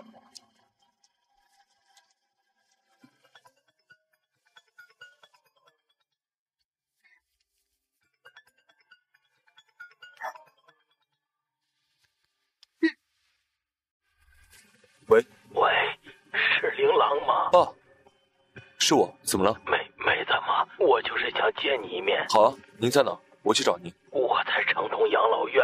养老院？你怎么去养老院了？你这个死老头居然敢偷我手机打电话！我看你今晚上又不想吃饭了是吧？爸，太郎，马上送我去城东养老院。是，林总，要我陪你一起去吗？不用了，这是我的家事。你一个外人去了，我怕老爷子会难堪。外人？难道我在你的心里就一点位置都没有吗？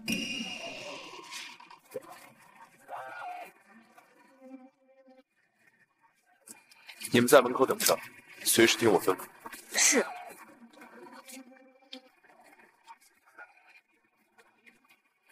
哎呦！就是不干活，敢偷我手机给外面打电话！我看你还敢不敢了，你这个死老头！你给我起来！看你还敢不敢！给你脸了给你！哎呦！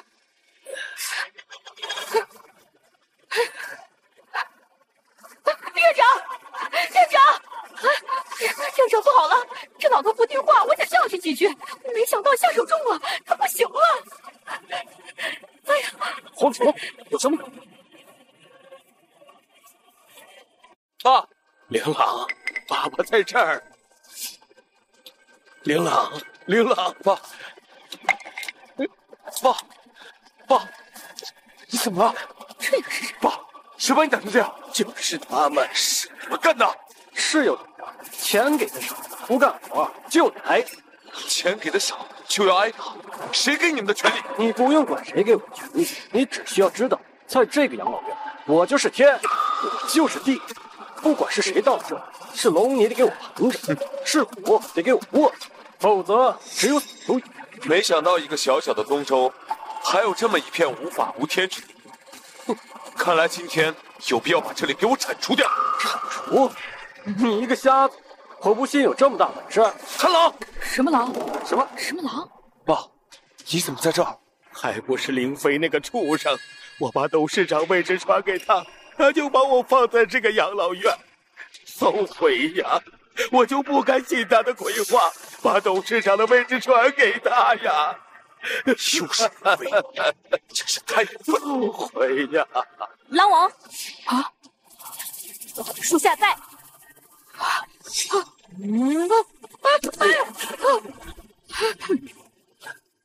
琳琅，你原来还有这样的身份，爸错了，爸小看你了。爸，不管我是什么身份，在你面前我始终是您儿子。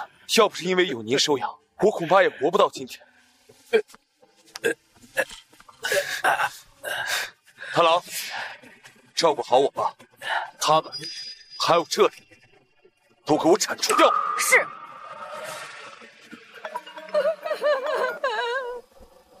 喂，没想到你这个臭瞎子还真有点本事啊！居然把她变得如此漂亮。林飞，没错，是我，你的女人在我手里。我劝你早点来，不然我可控制不了对她做些什么。你现在在什么地方？说。凌家别墅。老公，你这个方法能行吗？绝对行。只要宁楼公主看到照片，肯定会对她死心的。到时候，咱们就不用怕她。可是那个瞎子当过兵，有点厉害，一般人恐怕制服不了他。放心吧，我已经请绝世高手，咱们不怕他。还是老公你厉害哦。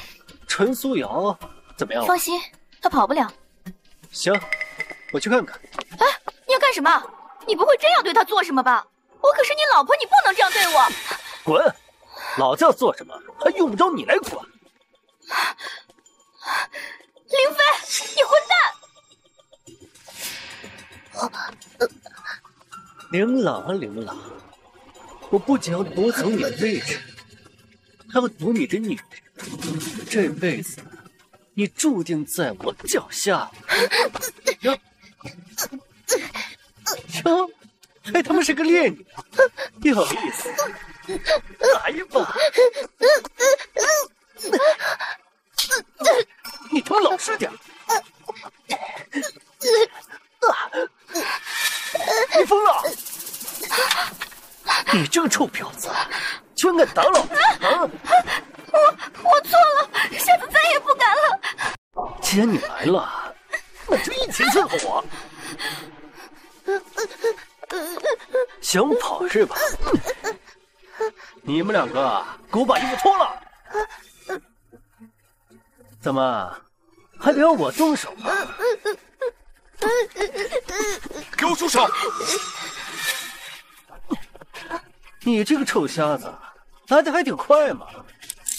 林飞，你真是死性不改。之前念你我二人兄弟一场，我饶过你一次又一次，没想到爸你都能置之不理。像你这种无情无义、不忠不孝之人，这一次我不会再饶过你。怎么，那个死老头跟你说了，我就是无情无义、不忠不孝又怎么样？只要我有钱，我想怎样就怎样，我不在乎。像你这种人，已经不配再活在世上。怎么，你要打我？我不怕你，我请了高手。你让我对付的就是他？没错，就是他。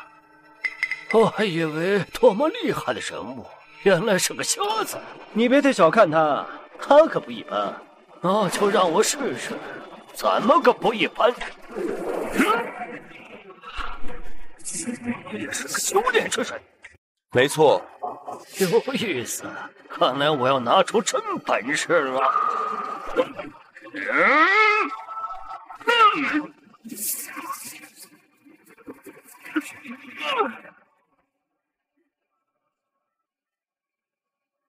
开始了。哥，我可是你弟弟啊，你饶了我！你已经触犯了我的底线，没有机会了。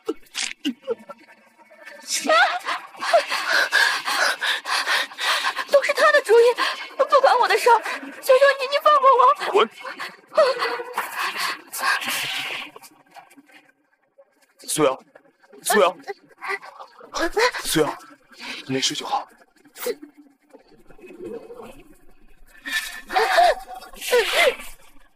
苏瑶，苏瑶，苏瑶，我杀了你！苏瑶，苏瑶，你没事吧？苏瑶，苏瑶，你放心，我会救你的。苏瑶，玉佩，师傅给我的玉佩。你会没事的，苏瑶，你会没事的。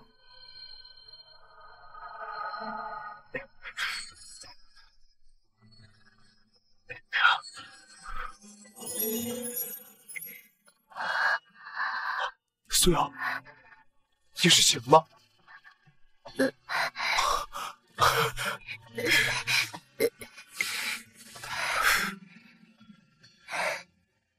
狼王，林老爷子已经安排好了。对了，贪狼，你知道哪里有千年雪参吗？千年雪参，不知狼王要这千年雪参有何用？我要给苏瑶治疗嗓子，需要它作为药引。属下刚好得到消息，号称医术天下第一的药神殿，明日将在东周举办兽药大会，兴许那里会有。好，明日我去看一看。你留在家里，替我照顾好苏瑶，以免再出事端。是。属下还有一事禀告。说。据说京城第一世家李家的大少爷小侯爷李天齐也来到了东周。他来东周干嘛？不清楚，但听说李天齐这些年多次向国主上书，想要与宁罗公主进行联姻。联姻？说是让他娶了宁罗公主，便是皇亲国戚。到时候朝堂之上，李家怕是要一家独大。是的，属下觉得这李家所图甚大。我一向不许朝堂争斗，只要不波及我们，先静观其变吧。是。少主，药神殿举办的兽药大会就在此处。听说这次最珍贵的药材是一株千年雪参。这千年雪参可是好东西，具有养颜美容之功效。明天就是惊鸿宴，我要把它送给宁罗公主，必定能讨她欢心。恕老奴直言，少主，你做的这一切怕是徒劳无功啊！此话怎讲？听说宁罗公主一直暗恋着当今第一战神狼王琳琅，此次来东周也是为他而来，所以此事我早有耳闻。我来东周对宁罗公主势在必得，若这琳琅与我为敌，我必定让她知道什么是后果。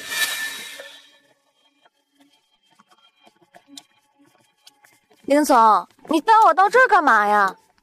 这不是卖药的地方吗？你生病了？我没生病，苏瑶不是嗓子不能说话吗？我来给她抓药的。又是苏瑶，我什么时候才能有这样的待遇？别废话了，一会儿进去先帮我看看千年雪参在哪。知道了。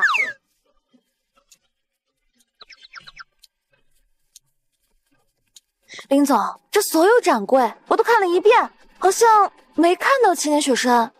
难道被人买走了？这个瞎子气息如此深厚，感觉不是一般人。少主，他就是狼王琳琅。他就是狼王。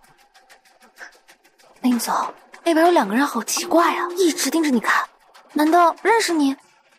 哎呀，阁下可是狼王琳琅？正是。在下李天齐，来自京城李家，久闻狼王大名，今日一见，果然非同一般啊！李天齐，哼，没想到这么早见面了。阁下听说过我，真是莫大荣幸。不知阁下来此所为何事？来买千年雪参。哦，您也是来买千年雪参的？巧了，我也是为此而来。不知阁下可否审痛个案，将它让给我？让不了，千年雪参我势在必得。那既然如此，就各凭实力，狼王勿怪。林总，这个李天齐好像来者不善呀。没事，不用管他。欢迎诸位来参加我们药神殿的兽药大会。我是药神殿如今的店主杨震。杨店主，这最后一件药品到底是什么呀？对啊，你就别卖关子了，拿出来展示一下，让我们看一下吧。大家稍安勿躁，我这就为大家揭开谜底。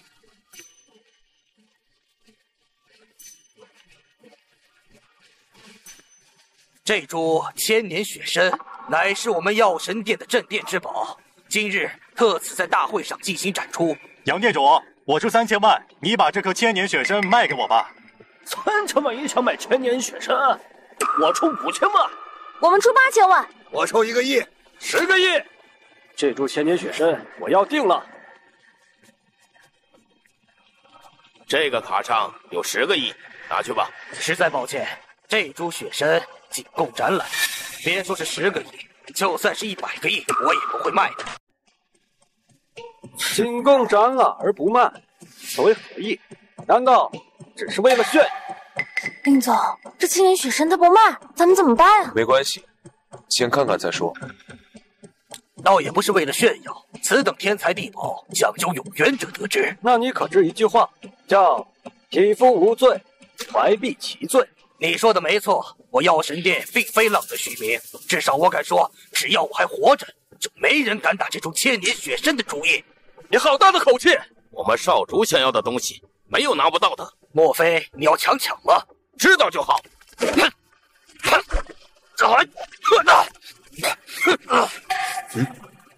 就这点本事，还敢大言不惭？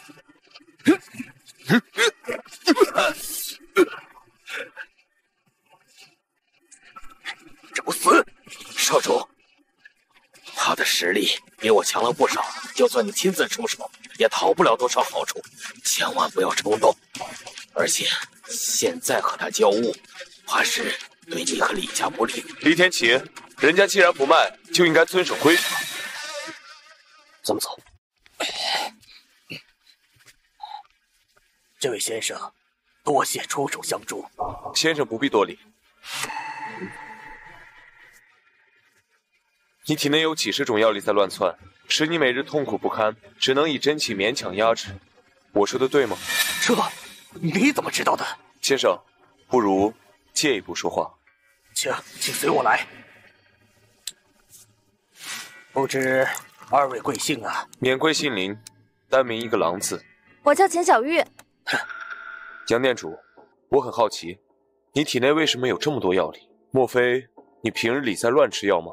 我们药神殿传承自神农一脉，正所谓神农尝百草，我身为店主，更要以身试险，所以并非是我乱吃药，而是不得不吃啊。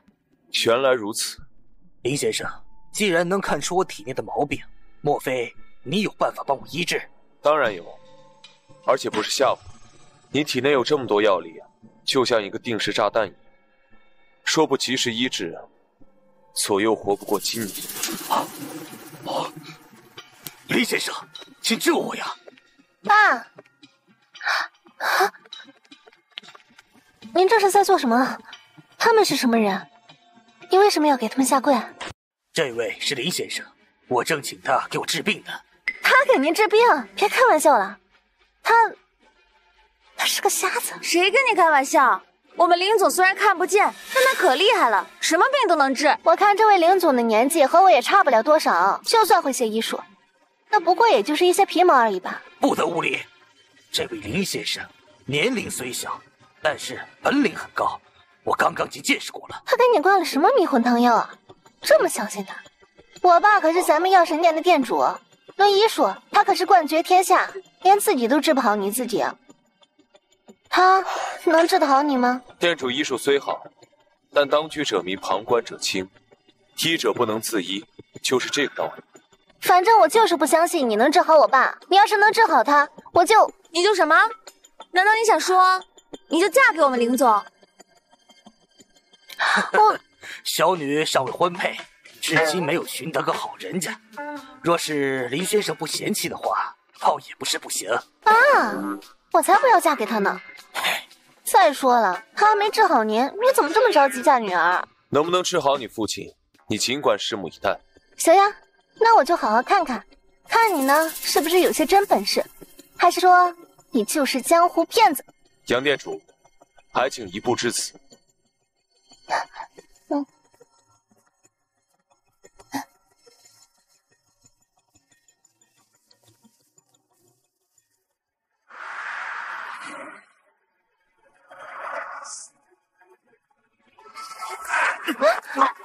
爸，你这个庸医！我爸要是有个3长2短，我饶不了你。放心吧，你父亲没事。你放屁！他都吐血了，你没看见吗？雪琪不得对林先生无礼。快活，实在太快活了，好久没有这样的感觉了。爸，你这话是什么意思啊？林先生真乃神医也，杨振武甘拜下风。强店主过奖了。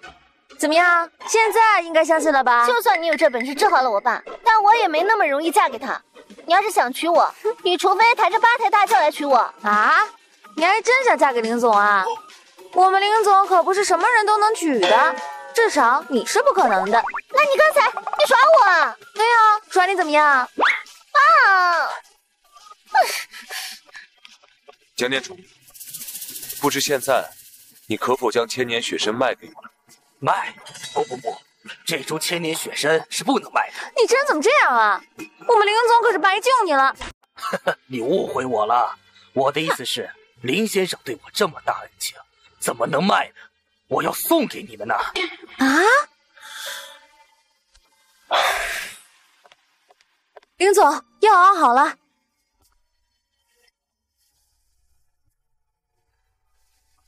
苏阳，喝了这碗药。林总，苏阳喝完这碗药就能说话了吧？应该没问题。那你快喝吧。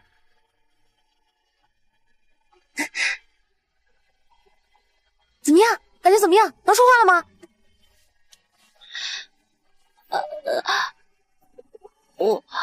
我声音，我听到声音了。我真的能说话了，林总，他真的能说话了，你太厉害了吧！狼王，这是明天惊鸿宴的邀请函，宁罗公主特意让我给您送来的。特意？看来她很想要我去啊。林总，怎么办？我们要去吗？邀请函都送来了，不去的话，于情于理都说不过去。可你不怕宁罗公主又要纠缠你吗？怕。但总归要面对的。这样吧，明天你们随我一起去惊鸿宴。我也要一起去吗？是啊，我们把苏瑶带着一起去，这样宁罗公主看到肯定会大发雷霆的。没事儿，刚好明天可以一起做个了断。这个林飞怎么不接电话呀？也不知道事情办得怎么样了。该不会出什么事了吧？要我说呀，就不该听他的什么破办法。这要是办成了还好，这要是没办成的话，一旦被那瞎子告到宁罗公主那里去，咱们可就麻烦大了。先别说丧气话。放心吧，就算他告到宁罗公主那里去，不会再有麻烦。你这话是什么意思？据我所知啊，这次惊鸿宴还要来一位大人物。大人物？哪个大人物啊？京城第一世家李家的大少爷小侯爷李天齐。就算他来参加惊鸿宴，和宁罗公主找咱们麻烦有什么关系？据我所知啊，李天齐此次前来是来找宁罗公主求亲的。到时候宁罗公主成了李天齐的女人，哪里还会再替别的男人出头啊？还有这种事儿？当然啊，而且啊，我这次来是来通知你们，明天跟我一起参加惊鸿宴。什么？咱们也能参加惊鸿宴？我们陈家不是没有资格吗？哎，你们陈家没有资格，但是我周家有。明天你们跟我一起去，我带你们见见世面。哎呦，还是周家厉害，我们女儿真是嫁了个好人家呀！老公，你对我最好了，比那个臭瞎子强100倍。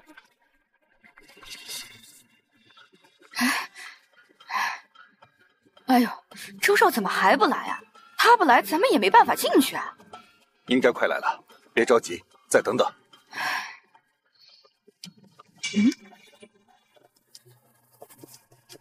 他们怎么来了？难道林飞真的失败了？你们怎么在这儿？这话应该我问你们才对。知道今天是什么场合吗？你们居然还敢来这儿？这不就是惊鸿宴吗？为什么不敢来？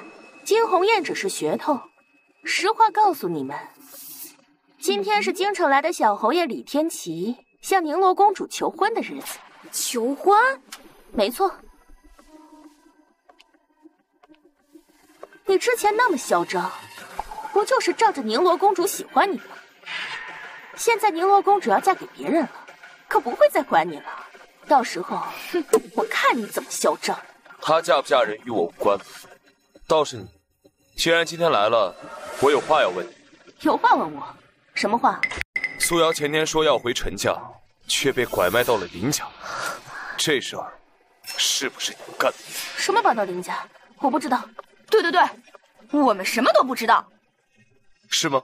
苏瑶，你告诉我，是不是他们骗你回去的？就当我最后一次还他们的恩情吧。没有，不关他们的事。你都说话了？你怎么会说话了？这是怎么回事啊？当然是我们林总厉害，把他嗓子治好了。算了，不用跟他们过多废话，我们走吧。嗯。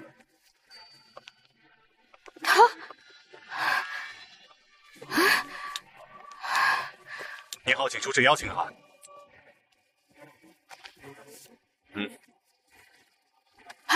他怎么会有啊？请吧。哎呦，这下可亏大了呀！亏什么？这赔钱货现在不但变漂亮了，还会说话了。要是重新给他说一门亲事，绝对能卖个好价钱。可现在却白白便宜了这个臭瞎子。没事儿，等宁罗公主成了婚，咱们再想办法把她弄回来。到时候，让那瞎子也不敢说什么。路上有点堵，让你们久等了。哎呦，没事，也没等多久。那行，我带你们进去。哎，我们位置在这儿。真是冤家路窄，他们怎么也在这里呀？老公，我不要跟他们坐在一块儿，你赶紧给我们换个位置。可这位置都是定好的，不能随便乱换。那就让他们滚出去，位置让出来。我呸！要滚也是你们滚才对。你少给我嚷嚷！我告诉你们，今日可不同往日，我们可不怕你们。不怕我们？谁给你的底气？你别管谁给的底气。总之，今天你们给我把位置让出来，否则别怪我不客气。哎呦，我们好怕呀！那你动我们试试？是谁在这吵吵闹闹，成何体统？哎呦，徐城主，怎么把您给惊扰到了？实在是不好意思。惊扰到我倒没有关系，惊扰到绫罗公主，到时候谁都保不了你们。哎呦，是，徐城主教训的是。徐城主啊，我们可不是在这吵闹，我们啊可是在替您排忧解难呢。为何？我听说这次惊鸿宴，京城来的小侯爷也会来参加。你们这消息还蛮灵通的嘛。小侯爷一会儿就到。那我奉劝城主一句，趁着小侯爷还没来到，赶紧把他们赶出去。为什么？我听说小侯爷这次来是要向宁罗公主求妻。那个瞎子之前是宁罗公主的意中人，他俩是情敌。哦，还有这种事情？对，徐城主，我可以作证。我也可以作证。正所谓情敌见面，分外眼红。万一到时候小侯爷大发雷霆，这后果恐怕没人能承受吧。不过我怎么感觉你们在给我下套呢？哎呀，徐城主，我们哪敢给您下套啊？是啊，徐城主，您就是再给我们100个胆子，我们也不敢啊。对。可他能被绫罗公主喜欢，恐怕也不是普通人吧？不，他就是个臭瞎子，连普通人都不算，最多算个小白脸吧。他之前是凌天集团的总裁，可如今已经被罢免了。没错，他确实如此。徐城主，您是一城之主，这东周有名有姓的人物，您肯定认识的比我们多。您自己看看，您认识他不？他不认识。林总，他们在嘀咕什么呢？我怎么感觉不对劲儿啊？没事儿，不用管他们。既然您都不认识，那说明他就是个无名小卒，根本不足为惧啊。既然如此，我就信你们一回。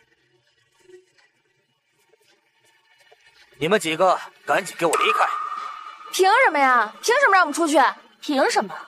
就凭他是这场惊鸿宴的主办人，就凭他是我们东周的城主，连许城主都不认识啊！看来你们只是一群狐假虎威的小人物。你不是嚣张吗？我看你怎么嚣张！城主，是不是有什么误会啊？你为什么要赶我们出去啊？没有误会，少在这里废话，赶紧给我离开！林总，现在怎么办呀？徐红，你确定要我离开吗？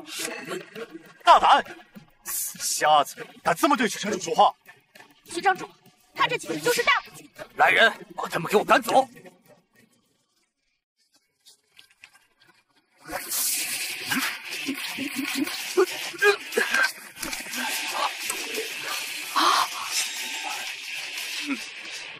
你这个臭瞎子不要命了，连徐城主的人都敢打！好手段，没想到你还有点本事。可越有本事的人越喜欢自大，一会儿你将为你的自大付出惨重的代价。马上给我叫护卫队来！你敢惹徐城主生气，完了，你彻底完了，再没人救得了你了。我看他就是自大惯了，以为谁都能惯着他，如今落得这个下场，也是他自找的，活该！哎呦，你个赔钱货，还不快过来！你想和他一起找死吗？我不，我要跟他在一起。妈，随他去吧，别管他。行，这可是你说的，待会儿别哭着过来求我。林总，情况有点不对劲，你快叫贪狼过来吧。贪狼大人，没了宁罗公主，你不会天真的以为他还会护着他？就是，之前贪狼大人护着他，是因为宁罗公主喜欢他。现在识时务者为俊杰，贪狼大人现在可不会为了这个臭瞎子得罪小侯爷跟徐城主的。我呸！别在这胡说八道，等会儿贪狼来了，要你们好看。好啊，那我们就等着，看看是谁让谁好看。贪狼大人到！真是说曹操就到。既然贪狼大人来了，就让你们彻底死心。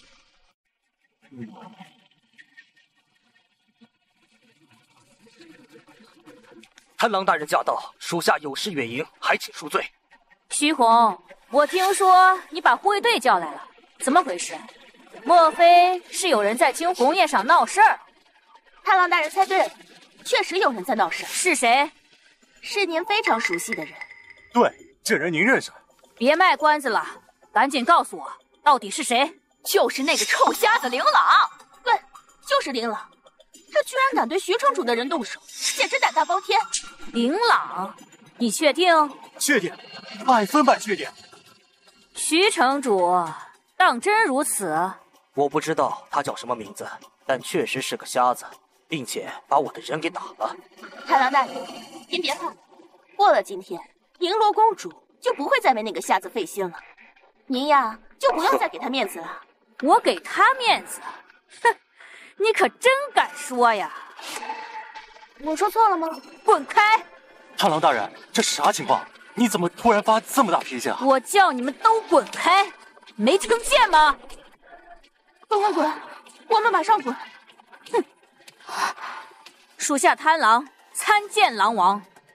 起来吧。贪狼大人，您刚刚喊了什么？我叫他狼王，有问题吗？他就是有史以来第一位被国主亲封的异姓王。既然知道，为何还不跪拜？属下徐红参见老王，先前多有得罪，还请您大人不计小人过，千万莫和属下一般见识。起来吧。谢老王。不可能，他怎么可能是什么狼王大人？狼大人，您是不是搞错了？对呀，他不过就是个被罢免的总裁。怎么可能会是什么狼王？你们这群有眼无珠、坐井观天的蠢货，怎么会知道林总的厉害？凌天集团的总裁只不过是林总最微不足道的身份罢了。莫非你们是在怀疑我？不，我们怎么敢质疑你？那还不赶快跪下！拜见狼王。原来我一直都错了，我这个蠢货到底都干了些什么呀？放着这个金龟婿在面前，我竟然不要，我真是糊涂啊！确实，狼王，我完了，我完了。琳琅，狼王，我只是一时糊涂，求你放过我吧。糊涂？我看你可不糊涂，反倒你是这些人当中最聪明的人呢。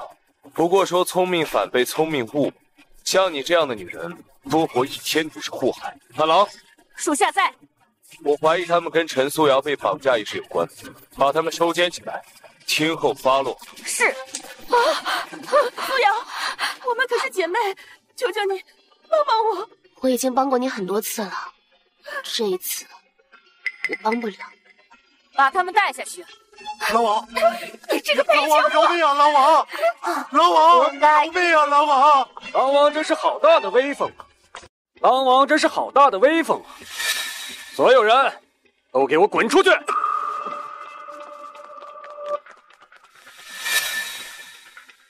李天琪，没错，是我，咱们又见面了。你今天杀气很重，看来来者不善。寿药大会上，你打伤了我的下人，这件事我可还记得。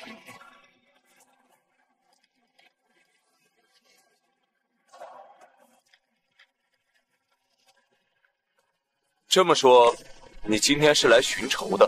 找你寻仇只是其次，我今天的主要目的是迎娶绫罗公主。绫罗公主到！我呸！我才不要嫁给你！李天琪，你是真不要脸啊！居然还从京城追到了东州来！我说了，我不喜欢你，不管你再怎么追我都没用。我这辈子只会喜欢林朗一个人。哦，这可是你说的。就是我说的，那又能怎么样？既然如此，那我就撕破脸。我告诉你，我娶你并不是因为我喜欢你，我只是想靠你，在京城获得更多权势。我知道，所以我死都不会嫁给你。不嫁给你，让你们全部死掉！李天琪，你疯了？瞎说什么？这天下迟早是我李家的，早动手晚动手都一样。既然你不愿意嫁给我，那我就连同你跟他一起复活。就看你有没有这个本事。有没有那本事，试试就知道。老许，老奴在，给我杀了他，一个不要留。是。你敢？敢不敢？试试就知道了。哼！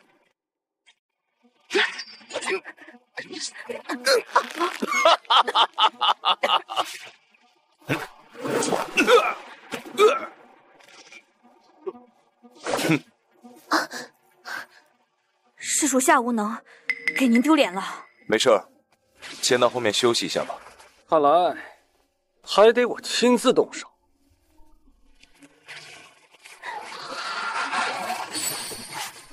龙鳞黄金甲，林朗你小心，他这套盔甲可以增加他3成的功力。小心也没用，我已用虚仙之境，又以金甲护体，可以说仙人之下无敌，仙人之上一换一。好一个无敌，那就让我领教一下你的厉害。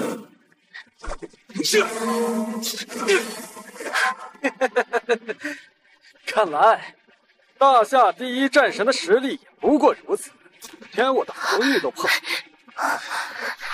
总，林总，你怎么样了？我告诉过你，不是我的对手，今天你只有死路一条。是。你想干什么？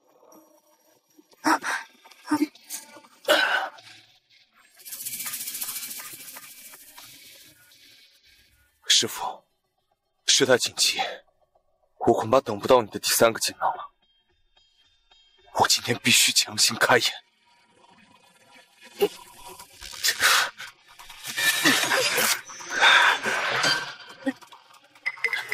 你是什么鬼？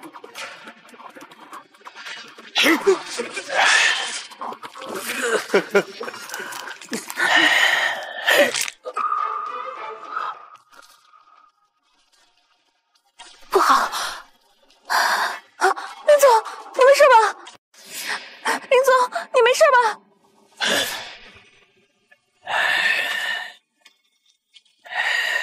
你快回来，他已经入魔了，他什么都听不进去，也什么都不会听。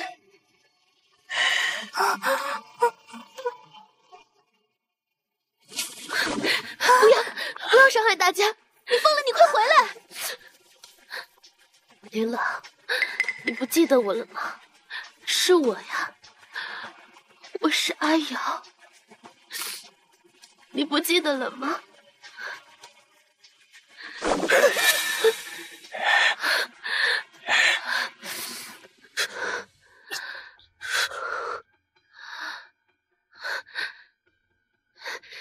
你可醒了？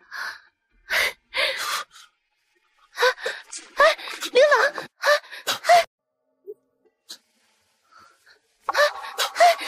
林总，你没事吧？林朗，你别吓我们呀！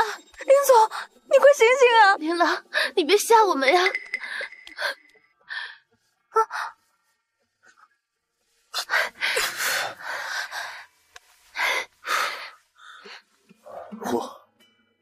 我没事了。啊，太好了！吓死我了，我以为再也见不到你了呢。苏阳，谢谢你。你的眼睛好了？好了，眼睛好了。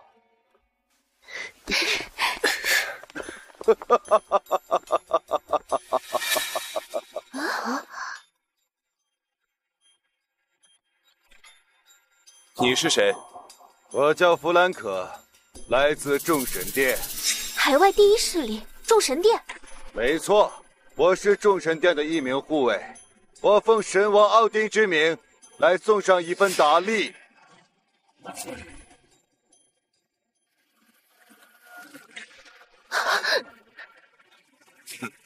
我知道你很不高兴，但你尽管对我动手。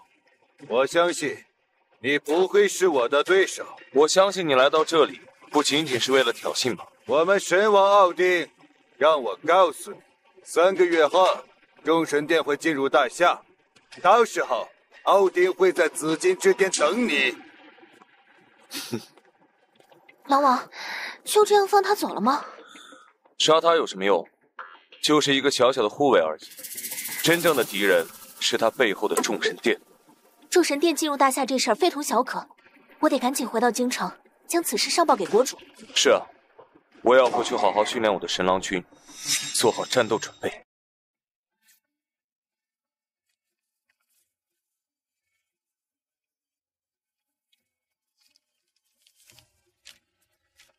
徒儿，当你看到这封信时，说明你的眼睛已经恢复正常了。其实治好你眼睛的方法，并不在于这3个锦囊，而在于爱。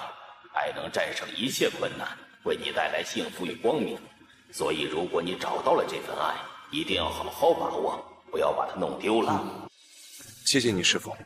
我想，我已经找到了属于我的那份爱。